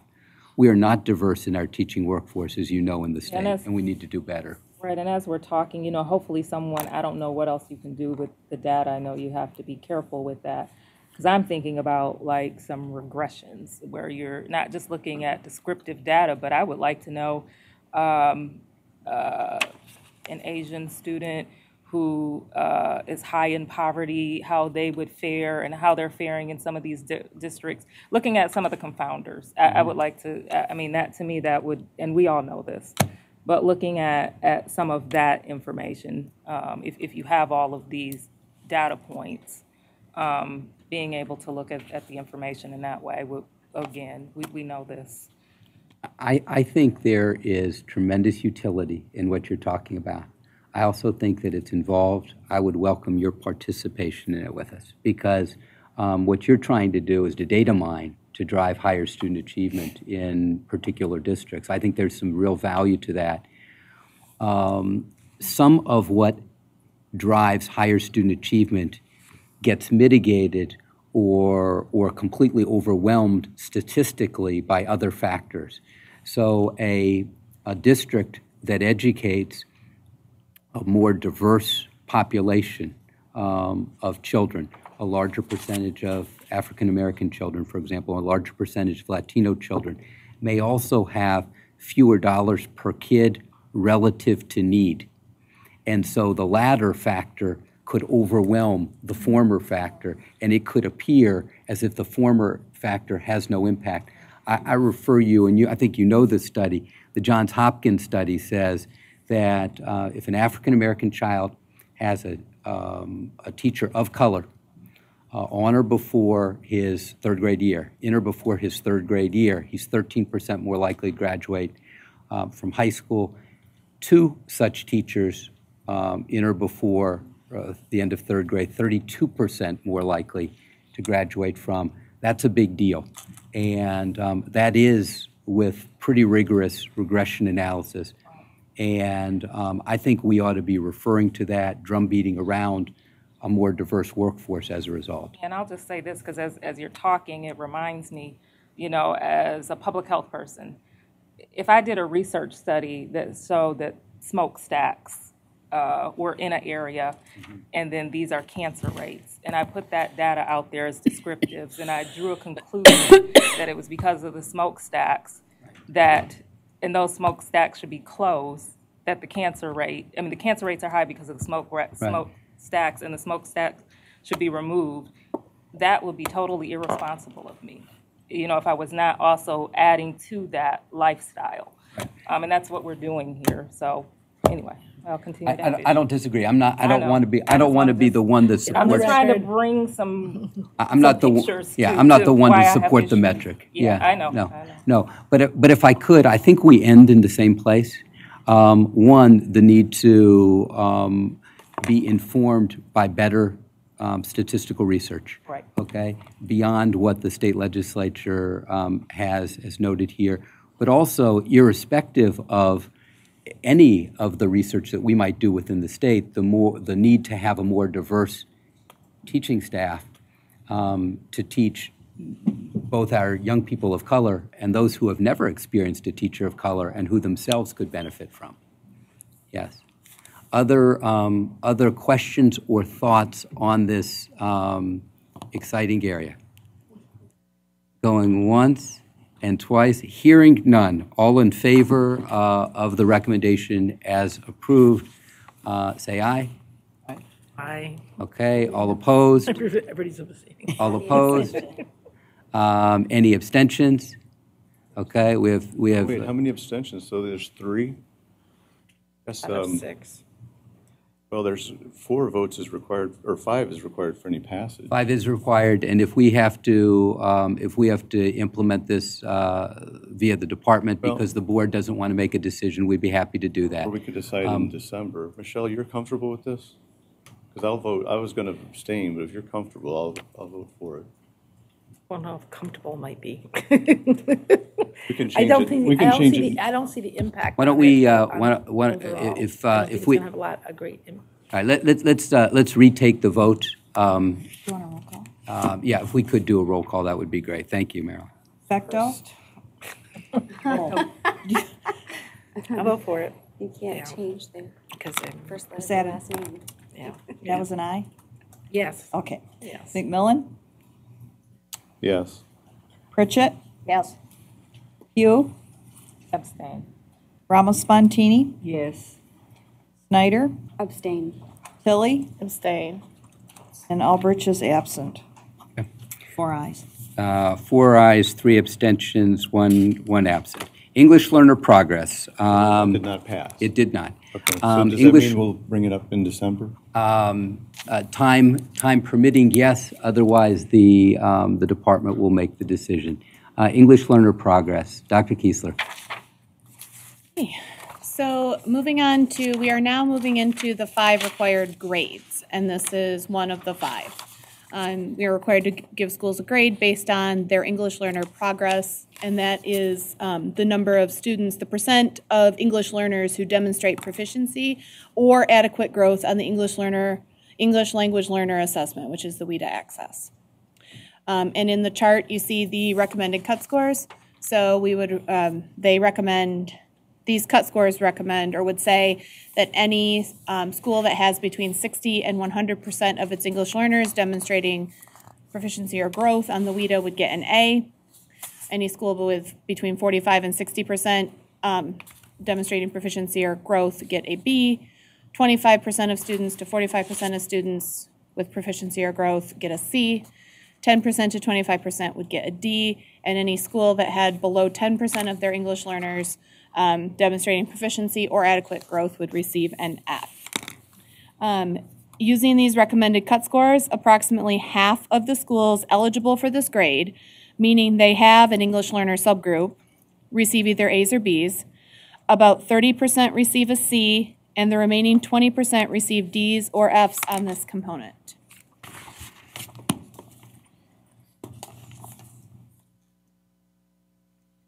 Okay. Board, could I have a motion to approve the cut scores as noted? So moved. Okay, moved by Trustee Ramos Montini. A second?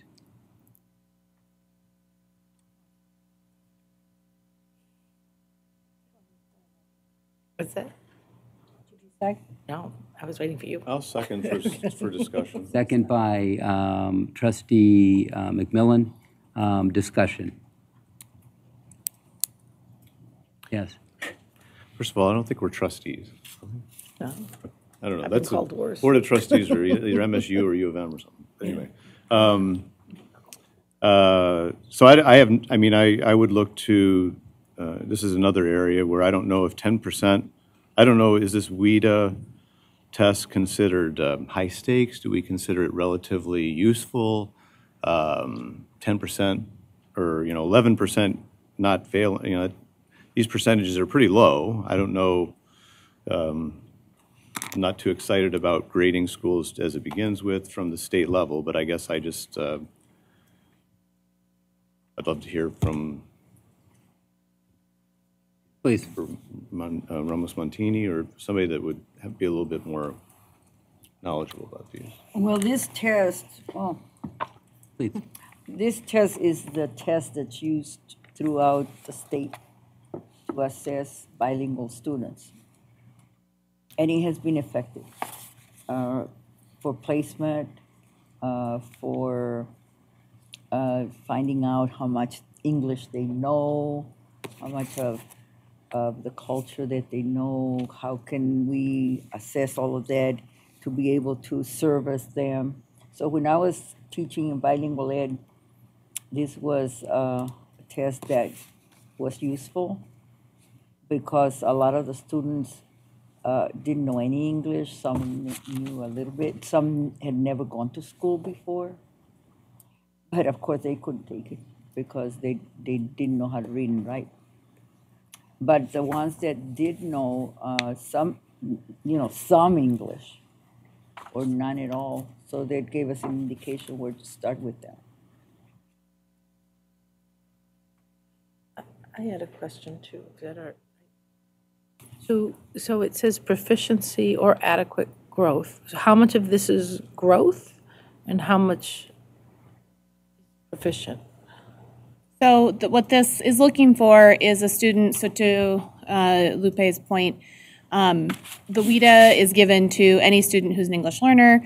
They either show that they're proficient on a given year in the WIDA, or they show that they're making growth toward that English language proficiency. It's our English language proficiency assessment. So this is the percent of students who either got to that proficient mark on the WIDA or showed growth toward that proficient mark. So if you have an English learner subgroup and 60 to 100% of those students either were proficient or showed growth toward that English language proficiency, you would get an A. Ms. Ramos Montini. I was going to add that we administer the test before and after, so then we would see the growth. Okay, and Dr. Kiesler, if you could remind the board, we reviewed this category, and the board in small groups suggested some amendments associated therewith. Tell us where we landed in the distribution with those amendments that were board suggested. The board expressed interest and concern about, I think all the concerns have already been voiced here about using tests to measure students' learning and progress and wanting to be fair to schools. So the changes had the impact of increasing the range of B schools likely and decreasing the number of C schools, and decreasing shifted the distribution toward the ABC range a bit. So to have more, pick up more of the progress showed by schools with the grades in a more accessible way for schools. Thank you. Dr. Pritchett. Thank you. There's a limited amount of years that a student may take the WIDA, correct? Yes. If you could kind of review that for us also. Yes. They are required to take the WIDA until they are exited from their English learner status. Andy, are you back here? Tell me if I get anything wrong. Okay. So they're required to take it until they exit that English learner status, which is a combination of achieving proficiency on this and being exited by the district.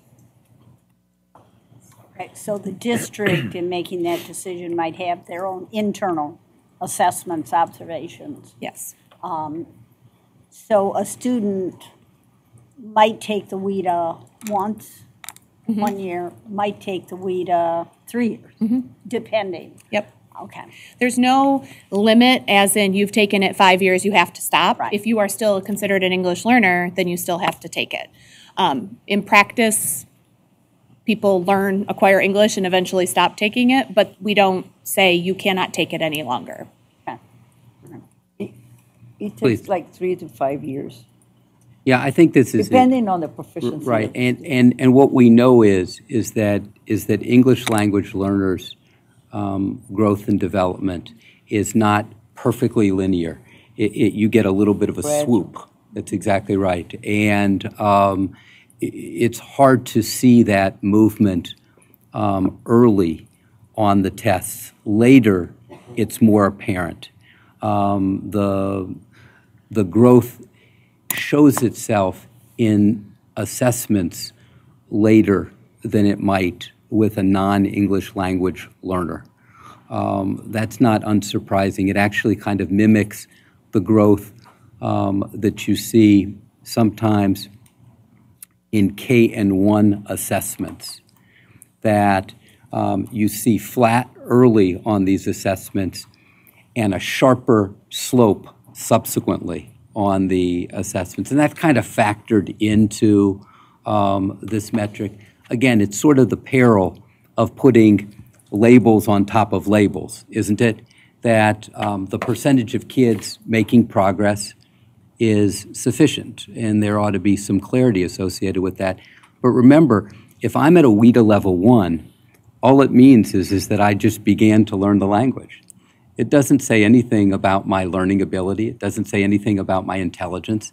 If I put anyone in this room in a country in which you didn't know the language, you would struggle, without exception. Without exception, however smart you may think you are, but to be dropped in a country where you don't know the language is a challenge, and it does take a number of years, and 3 to 5 for some would be the standard. Some would argue 5 to 7. The later you come, paradoxically, the more years it takes you to get to proficiency, particularly if you come post-puberty, because the literature is pretty clear that your linguistic ability, your sort of linguistic stickiness, if you will, your cognitive linguistic stickiness is greater when you're small than it is when you're younger. So my ability to learn French was greater when I was small than my ability would be if I went and tried to learn some other language at this advanced age. Okay. Other questions or thoughts? Yes, Mr. McMillan. Just for clarity, for the public, make sure there's no misconception. I know that, but when Vanessa mentioned like the board wanted, I'm very stickler on Open Meetings Act. We did not meet as a majority. We met, I don't know if you explained this before I arrived, but we met, you had small groups, you wanted feedback from us. Right. Nobody said, I mean, there was no majority that said, yes, that's what we want. That's correct. I just wanted to make it real clear that any decisions are being done out here in public. That's right. Yeah, that's exactly right. I know there was no. No, but the point still stands that we shared with the board in publicly posted small group sessions 1, 2. The board members provided feedback. That is not to say that the board as a whole voted in small group session. It's an important distinction that needed to be mentioned. And I just wanted to mention, if Lupe is fine and others aren't concerned about this, I'm fine with voting yes to this. Any, Dr. Pritchett?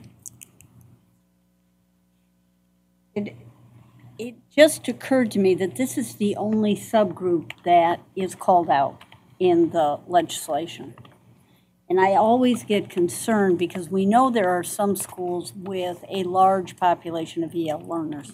So you may have 50 students taking the WIDA, and in another school you may only have 31 taking the WIDA. So I guess I'm getting, again, ahead of myself. But I'm wondering if in the descriptor on this one, you know, describing for the reader or the individual looking at these scores, that there could be some indication, so because the N becomes extremely important for something like this. Yes, because the vast majority of the schools in the state are going to have an NA for Correct. this. Right. That we have more than 3,000 schools in the state. Most of them are not going to test the requisite number of English learners in order to have this count. That's Right. exactly right. And I'm concerned that that's going to get misinterpreted if, again, a school has tested 31 students and another school, because they have more EL learners, which is great, has tested 50, you get more variation because your N is larger. You do.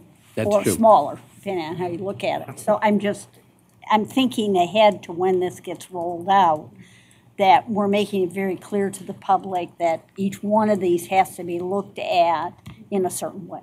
So. Fair enough. Okay. Anything else for the good of the group on this metric? If not, all in favor say aye. Aye. All opposed? The ayes have it. Dr. Kiesler. Okay, moving to our second grade, 2 of 5. Beg your second pardon. grade. I'm sorry. Did we have an abstention? Dr. Pugh abstained. I beg your pardon. Thank you. Moving to our second grade graduation rate. This is the percent of students who are graduating.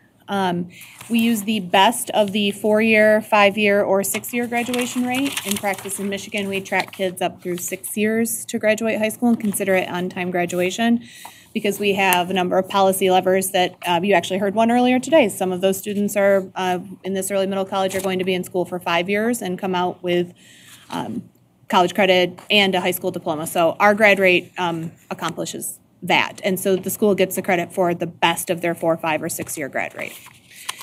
If a school has graduates between 93 and 100% of its students, we are recommending an A. Between 85% and 93% of students, a B. 75 to 85%, a C. 67% to 75%, a D. And below 67% would be an F. And as we indicated, we appreciated the state board's input on this metric.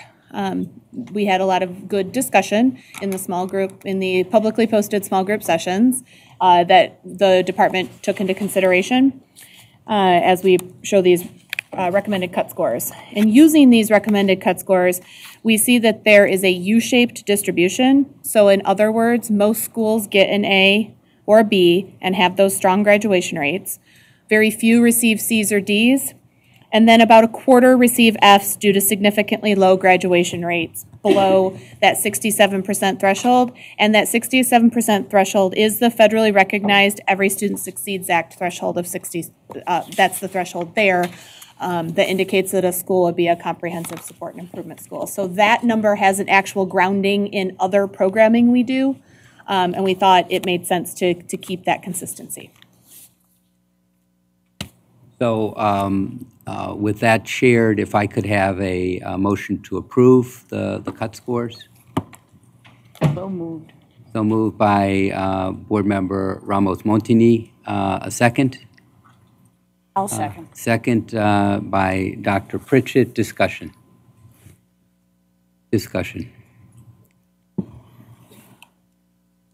Okay. Here, Board Member Tilley. The numbers look pretty stringent. What's the percentages? So about 65% would get a B or an A, and the majority of those would be A's. About 10% get C's or D's, and then, like I said, about a quarter would still get F's. Okay. So ish 2/3 A's or B's. Smaller percentage C's or D's, and then the F, which is associated with that 67% or greater line from ESSA. Question. Yes. So Ms. Beckman. if there's a lot of mobility So if kids are coming in and out in the schools, how is that accounted for and controlled? So students at the student level are tracked throughout the data system. So if they move from this high school to this high school, they come out of this high school's grad rate and they go into this high school's grad rate. So in terms of, there's two aspects of this, right? One is, are you counting them at the right school, not the one where they just were, but the one where they are now? Right. That's fairly well handled, and this is a very audited number that schools pay a lot of attention to. The other part that's not as well picked up is when a student arrives in 11th grade in your school and doesn't have nearly enough credits. That's why we use the 5- and 6-year grad rate. We know that's not a perfect solution, but if you can keep a child in school and working toward the diploma, that's important. But that's not a metric problem. That's a kids earning credits in high school in situations that are challenging for them to do so problem, which is a different issue. Other questions? Dr. Pritchett. Grad rate does not take into effect GED, or does it? So if we have a student in 10th or 11th grade who drops out, and then when they're 19 and a half, 20 years old, they actually take a GED and pass it, that does not get attributed back to the high school. Does not. GED is not considered a graduation outcome under the graduation rate calculation, which was negotiated with the feds now like 10 years ago, actually, probably.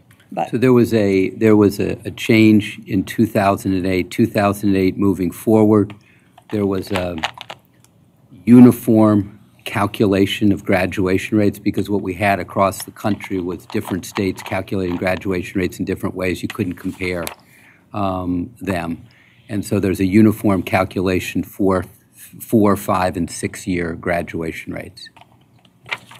And so it speaks to how do you treat students with GEDs. That's irrespective of whether you think that ought to be the case. Correct. That's a different conversation.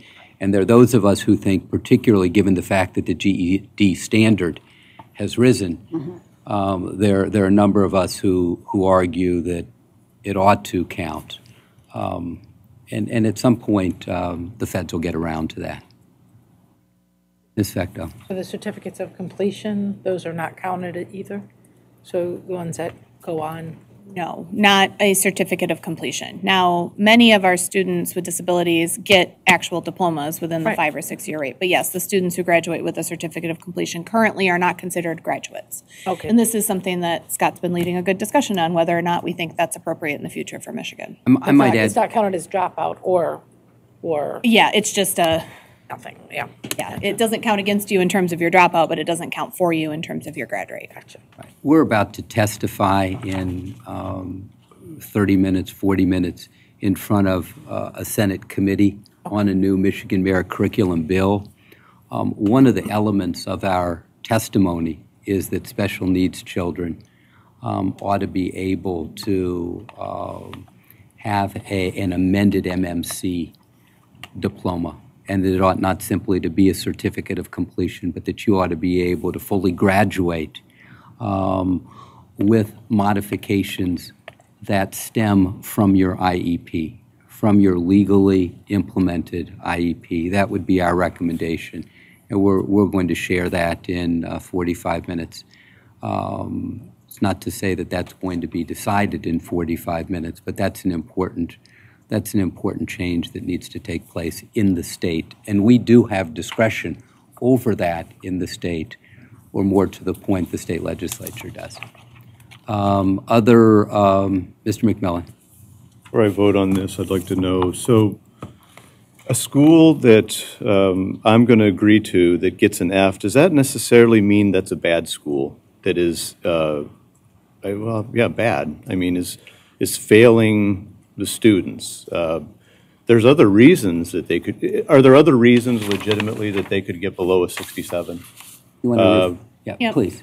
I mean, so yes, and to Dr. Rice's point, we have yet to pull out the alternative ed high schools and the special ed centers, which are one of the big types of schools that receives a has a low grad rate, and some of that is because, as Dr. Pritchett said, they may be getting students to GED.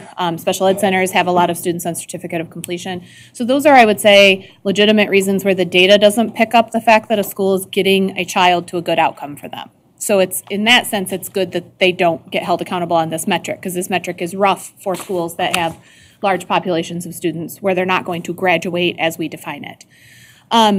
Aside from those schools, are they bad? A lot of schools, or a lot of students there are not graduating. Now, there can be a host of reasons that students aren't graduating, right? And it's not all about what the school is doing. Right. In fact, I would argue probably a lot of the time it's less about the school and more about the challenges that students facing Right. in terms of getting to and completing. So, I mean, one of the reasons the legislature wanted to do this was to inform parents. They thought this was a great way to inform them. They could be informing them incorrectly in this metric. A parent could say, oh, this school doesn't care about graduation rates. Look at this. No, it could be doing a tremendous job trying to get their kids to graduate. It's just there's other circumstances that are causing them to get an F. So this is one of a myriad of reasons why I think this stuff just, the legislature's, now, I better not get into adjectives, but I mean, it's just really a problem, and they don't realize what they're doing. They're such simple-minded in these areas often, and it really upsets me. So we may have steered into adjectives, but Ms. Tilley, and then Dr. Pugh. What would the ramifications be if we did an amendment to change the metrics to 90 to 100? Ramifications associated therewith? It increases the number getting A's, obviously, by about 10%. So before you gave us A and B, it's 65%. So what would that be for A and B? It actually has the effect, it's still 65% across A and B. It just moves some out more of the to B A. category into the A category. What about the Fs? The F is Would that affect the Fs? Nope, unless we change the F cut score. I mean, that's what I mean, the whole flow, change the whole cut score. It doesn't. If we just change the cut score for A to 90 to 100, the other cuts remain the same. You'd have to change them each. Each of them are a decision The point. F That's what she's saying. 10%. 10% in increments all across. Exactly. Yeah. Thank you. That would be a less generous. I'm sorry, I didn't understand what you were saying. I apologize. Less Fs. Yeah. It reduces the number getting Fs by about 4%. And then the total would still be like 21%-ish. Getting Fs, or just over 20%, yeah. I would submit to the board that making a change of that magnitude and breaking the tie to the federal system it's not an impactful change, but will have a lot of implications for confusion for the field. Where 67% is bad in one system and it's 60 here, and it didn't change your distribution all that much. Just for consideration, think about that. And I think part of the issue is that we own this at the end of March when we distribute it. And when it's substantially different, it is owned by you. That is to say, you own those distinctions to the extent that you helped create those distinctions, to the extent that there was no ability but to have different systems, that's fine. But to the extent that you exacerbated distinctions between two systems, then I think you own that, and you need to consider that in your deliberations. This wouldn't change the percentage of Fs very much at all, but it would create some measure of confusion where there was a difference between a so-called failing school and those not. Where this has particular impact is in the federal system, you would end up being a CSI school. In the state system, you wouldn't necessarily be a comprehensive school improvement school. And so you just create a really odd circumstance in the field with individual schools. That's the only thing I think that Dr. Kiesler was trying to make you aware of. Yeah. Other thoughts? Oh, wait. Yeah. The CSI schools are based on the index system, right?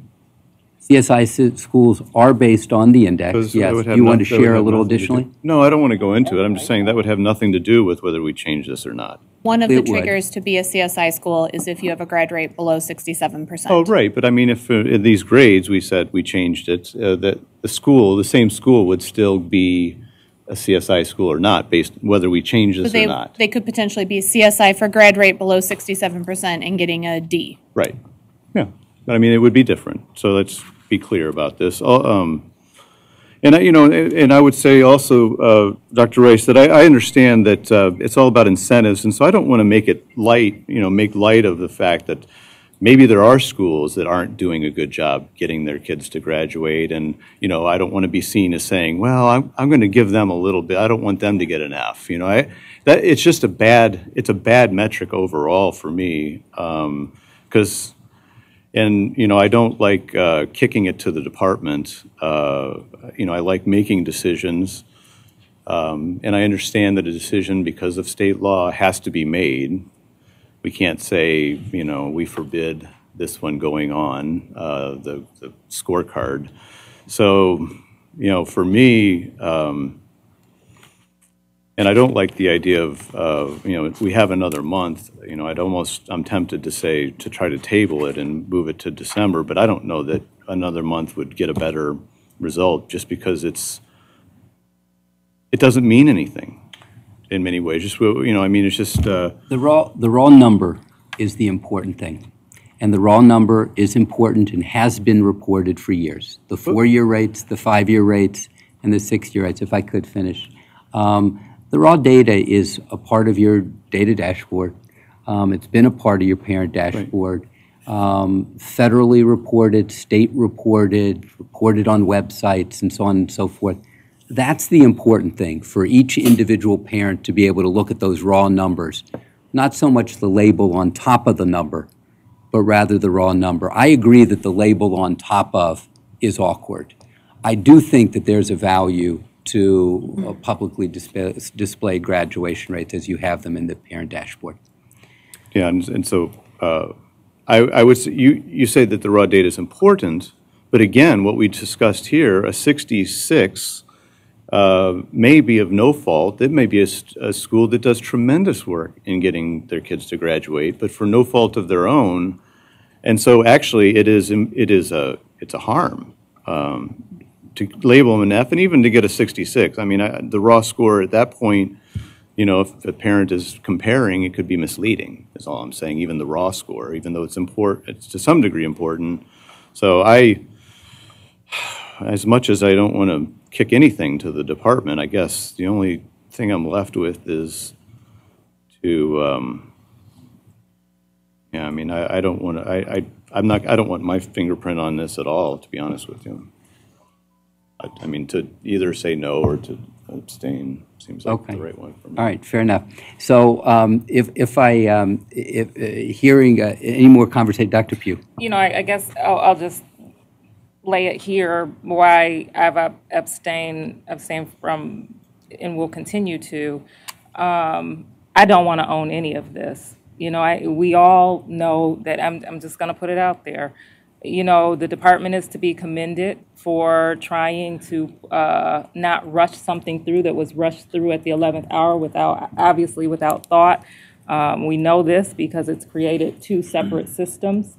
For the department to try to engage the department or the board to keep us in tune with what you're doing, for all the work that Vanessa, that you're doing to try to make sense out of nonsense. That's all to be commended. I just don't want my fingerprints on any of this. I mean, to me, this may be where you and I separate, Tom, but it perpetuates racism and classism. These numbers mean nothing. They're based on senseless measures that just should not. It's senseless to take measures and beat that just victimize victims.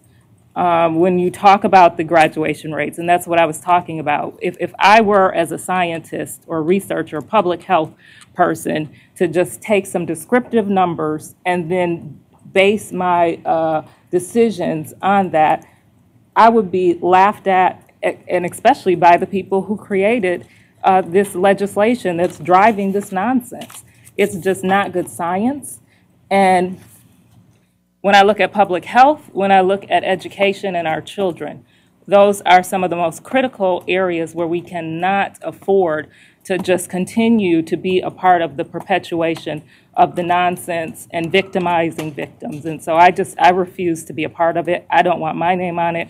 I do understand the department and why you all are having to do what you're doing. And I don't criticize my board members for making sure that they have the back of the department. What you're doing here is not what has slowed down this process. You doing your due diligence is to be commended because it was rushed through, and us having this conversation is not what is slowing down what really shouldn't exist. But just wanted to get that out there. Very much. Anything additionally before we vote? Okay. Graduation rates, cut scores, as noted on the table. All in favor, say aye. Aye. Okay. One. All opposed? Abstentions? Pamela. Okay. Let's do a roll call vote, please, Marilyn. Vecto, Abstain. McMillan, Abstain. Pritchett, Abstain. Pugh, Abstain. Ramos Montini, Yes. Schneider, Abstain. Tilly, Abstain. Albrecht absent. Very good. One aye. Thank you very much. It is 11:40. We have just a few more minutes. Let's just share without vote, if we could, what we have in terms of recommendations on the next three categories. No vote, no discussion, given time constraints, if we could, and that permits the board to fully consider it in advance of the December board meeting. Okay? All right, very good. Dr. Kiesler. So moving on to grade 3, proficiency. You see the chart in front of you. This is another metric that we've had a good deal of discussion about. So at this time, these are the cut scores that we would recommend to the board. If between 55 and 100% of your students are proficient, you would receive an A, 40 to 55% a B, 23 to 40% a C, 10% to 23% a D, and if below 10% of your students are proficient, you would receive an F. Just a reminder that this combines math and ELA. That was a vote the board took at the October board meeting, and that the state average in general floats somewhere between 40 and 50%. Similar to the previous metric, the board provided significant feedback on the proficiency grade. When we use these cut scores, we would see that a little over half of schools are projected to receive an A or a B, about 25% receive a C, and the remaining 20% receive Ds or Fs. Dr. Rice, you want me to continue to the other ones? Please, yeah. Moving on to growth, and I know that this has been discussed already today. There has been substantial interest and discussion regarding the best ways to measure student growth at the student level and then how to credit schools for the growth that students demonstrate on assessments, on state assessments. At this point, for the first year of A to F, we recommend that we use the current growth calculation, and concurrently, we will convene a stakeholder group to discuss the various options for modifying this metric in the future. We use the current metric, and now moving on to the cut score. So using the current way of measuring growth, which is we look at the number of students, the percent of students in a school who demonstrate adequate growth, meaning they're growing toward proficiency. So they're not just growing at all, they're growing enough that they will get to proficient, or if they are proficient, that they will stay proficient over time. Using that as the student level metric, you count the number of students in a school who demonstrated that adequate growth, and then you divide by the total, you get a percent of students demonstrating adequate growth.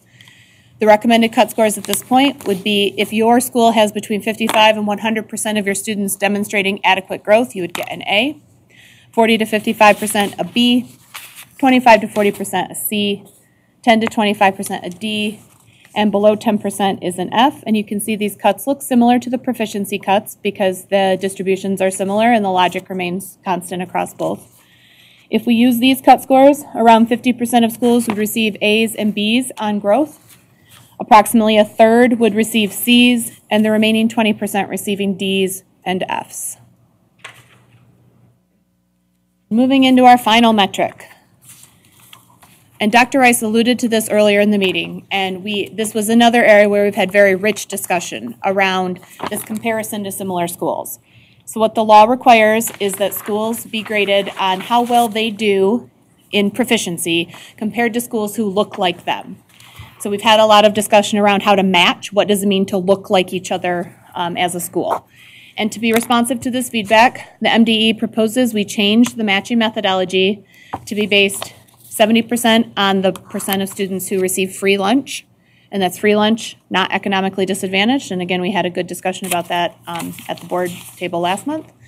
20% based on the percent of students with disabilities in the school, and then 10% on what's essentially school size, but is calculated as student FTE.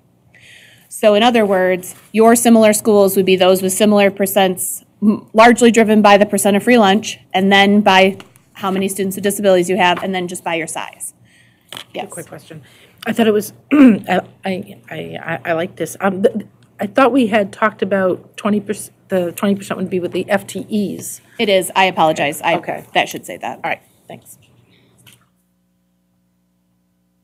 And then finally, so we do the match based on those three factors. We find your similar schools, and then you as a school are compared to for the performance in that group.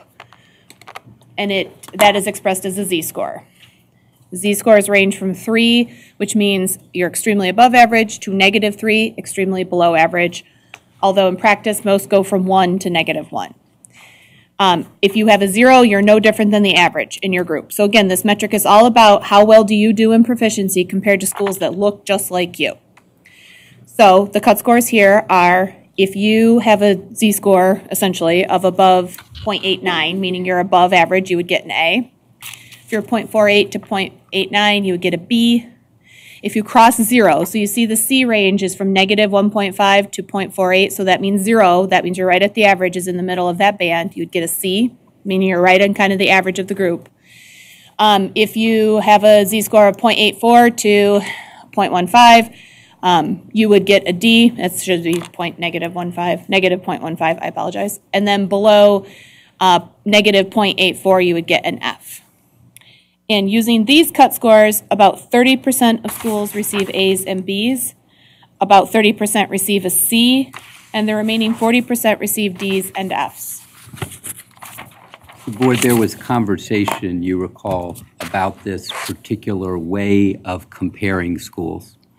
And I think this metric, more than many of the metrics, is a little bit more comfortable for us as a team when you think about it, because we are comparing to the extent possible likes to likes, similars to similars.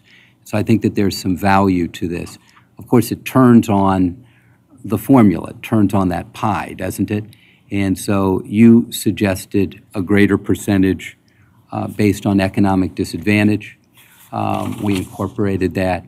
You also suggested that a percentage be associated with percent of special needs children. We incorporated that. You now have a metric that's almost exclusively the one or the other, either economic disadvantage and substantial economic disadvantage and free lunch, or percent of students with disabilities. 90% of the comparison is driven by those two factors. Very different from the initial, in which student FTE was fully half of this, and percentage of special needs children was unnoted in it. You also may recall that economic disadvantage was ever so slightly differently defined. It was defined as free and reduced price lunch eligible, not free lunch eligible. So you have a little bit greater severity of economic disadvantage that gets calculated within this. We think that these are good changes. Interestingly enough, they they produce some pretty similar results. And so that has gotten us wondering about what gets captured in the student FTE metric. And so we're going to go back to some people that use that metric and kind of really flesh that through to the extent that we can. Questions on the rethinking of comparison to similar schools? Questions on that? Any thoughts associated therewith? No, but Yes, I didn't know, we didn't have that opportunity to have questions on the other two. No, I beg So, your and I know pardon. you're hurried, but I just wanted to say that I like the stakeholder group on the modifying the growth metric. What I want to make sure that is on the record from MDE is that we can change this. I don't want to come next year and they say, and hear that, well, things are, it would be too much of a seismic shift to change that. I mean, you really believe that there could be a change if, the stakeholder group and this board thinks that it should be, the way we measure growth should be changed. Yes. Okay. But I want to be clear, we're not going to have that conversation No, I know. in the fall. I understand. We're going to have that conversation January through April or May. I'm a little more And comfortable rapid. Yeah. with that. But yeah, and we are too. We think that there's some value to that conversation, probably long overdue. But it's going to be the next few months so that we're able to get on a different time frame moving forward. Yes. Other thoughts? I might add, I think a lot of this is flexible, particularly if we're prepared to re-engage with the feds. To not re-engage with the feds is to have two very, very different systems. And again, you can't have it both ways. You can't argue against A through F because you don't think that there should be two very separate systems and then create a second system that is very different from the first system. You have to choose. You can't have both arguments at the same time. So more on that to reflect upon. My only point is there's been a wide level of discretion this go-round. And to your specific question, Mr. McMillan, we are happy in the next 4 months to engage in a significant conversation about how growth is calculated. Okay? All right. Any other benedictions for the good of the group? Ms. Tilley. Going back to the high school graduation rates. Yes. And just thinking about, you guys have to comply. So it has to, it's law, so you have to do it. And we all know that there are factors that contribute. Yes. Can you add that on there? Can you add some of the factors? Yes. And I think what we would like you to help us with is that caveat or that disclaimer at the end that essentially helps contextualize these metrics or individual metrics, as the case may be. We're happy to share with you a draft of that, get your feedback. Group editing is a little bit perilous, but we welcome it at least initially. So we do think that there's some value to that. That would help with the contextualization, assuming that people read those sorts of things. I know that there are some that do, many that don't. And quite frankly, I think for a lot of people, this is the whole conversation around this topic is in the weeds for a lot of people. Yes, Dr. Pugh. To Tiffany's point, and then you mentioning contextualization, do you see us doing more with the data? Maybe not we, but is there any way that more can be done with the data other than a disclaimer in that some more in-depth, robust statistical analysis can be done with this data that will provide some actual, a real contextualization, empirical? I think so, yes. I do think more can be done with the data. I think that there's a lot of noise in the data. I think that given the noise in the data, it leads to some challenging conclusions. I do think that there's good research on factors that drive higher student achievement or higher higher numbers rather than lower. We have those. We have that research.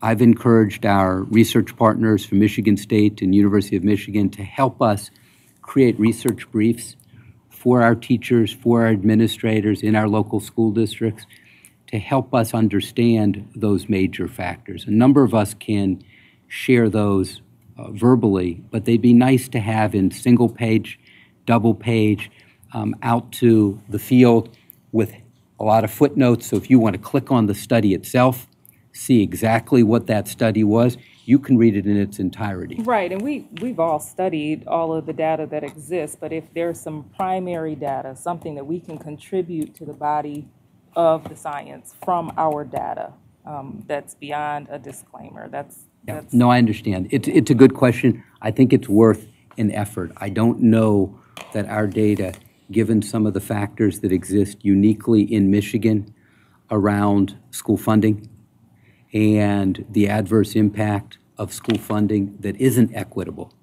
And so what you have is school districts that have some of the greatest needs receiving dollars which are the furthest away from those needs. And that obscures a lot of other things that are going on within the data. And that's exactly what I'm talking Yeah. about. Can we run some data that shows that I'm able to see, like, what are some of the confounding factors that end up with this outcome? That's exactly. Right. So it's a question that I've asked. I think that there's some value to it.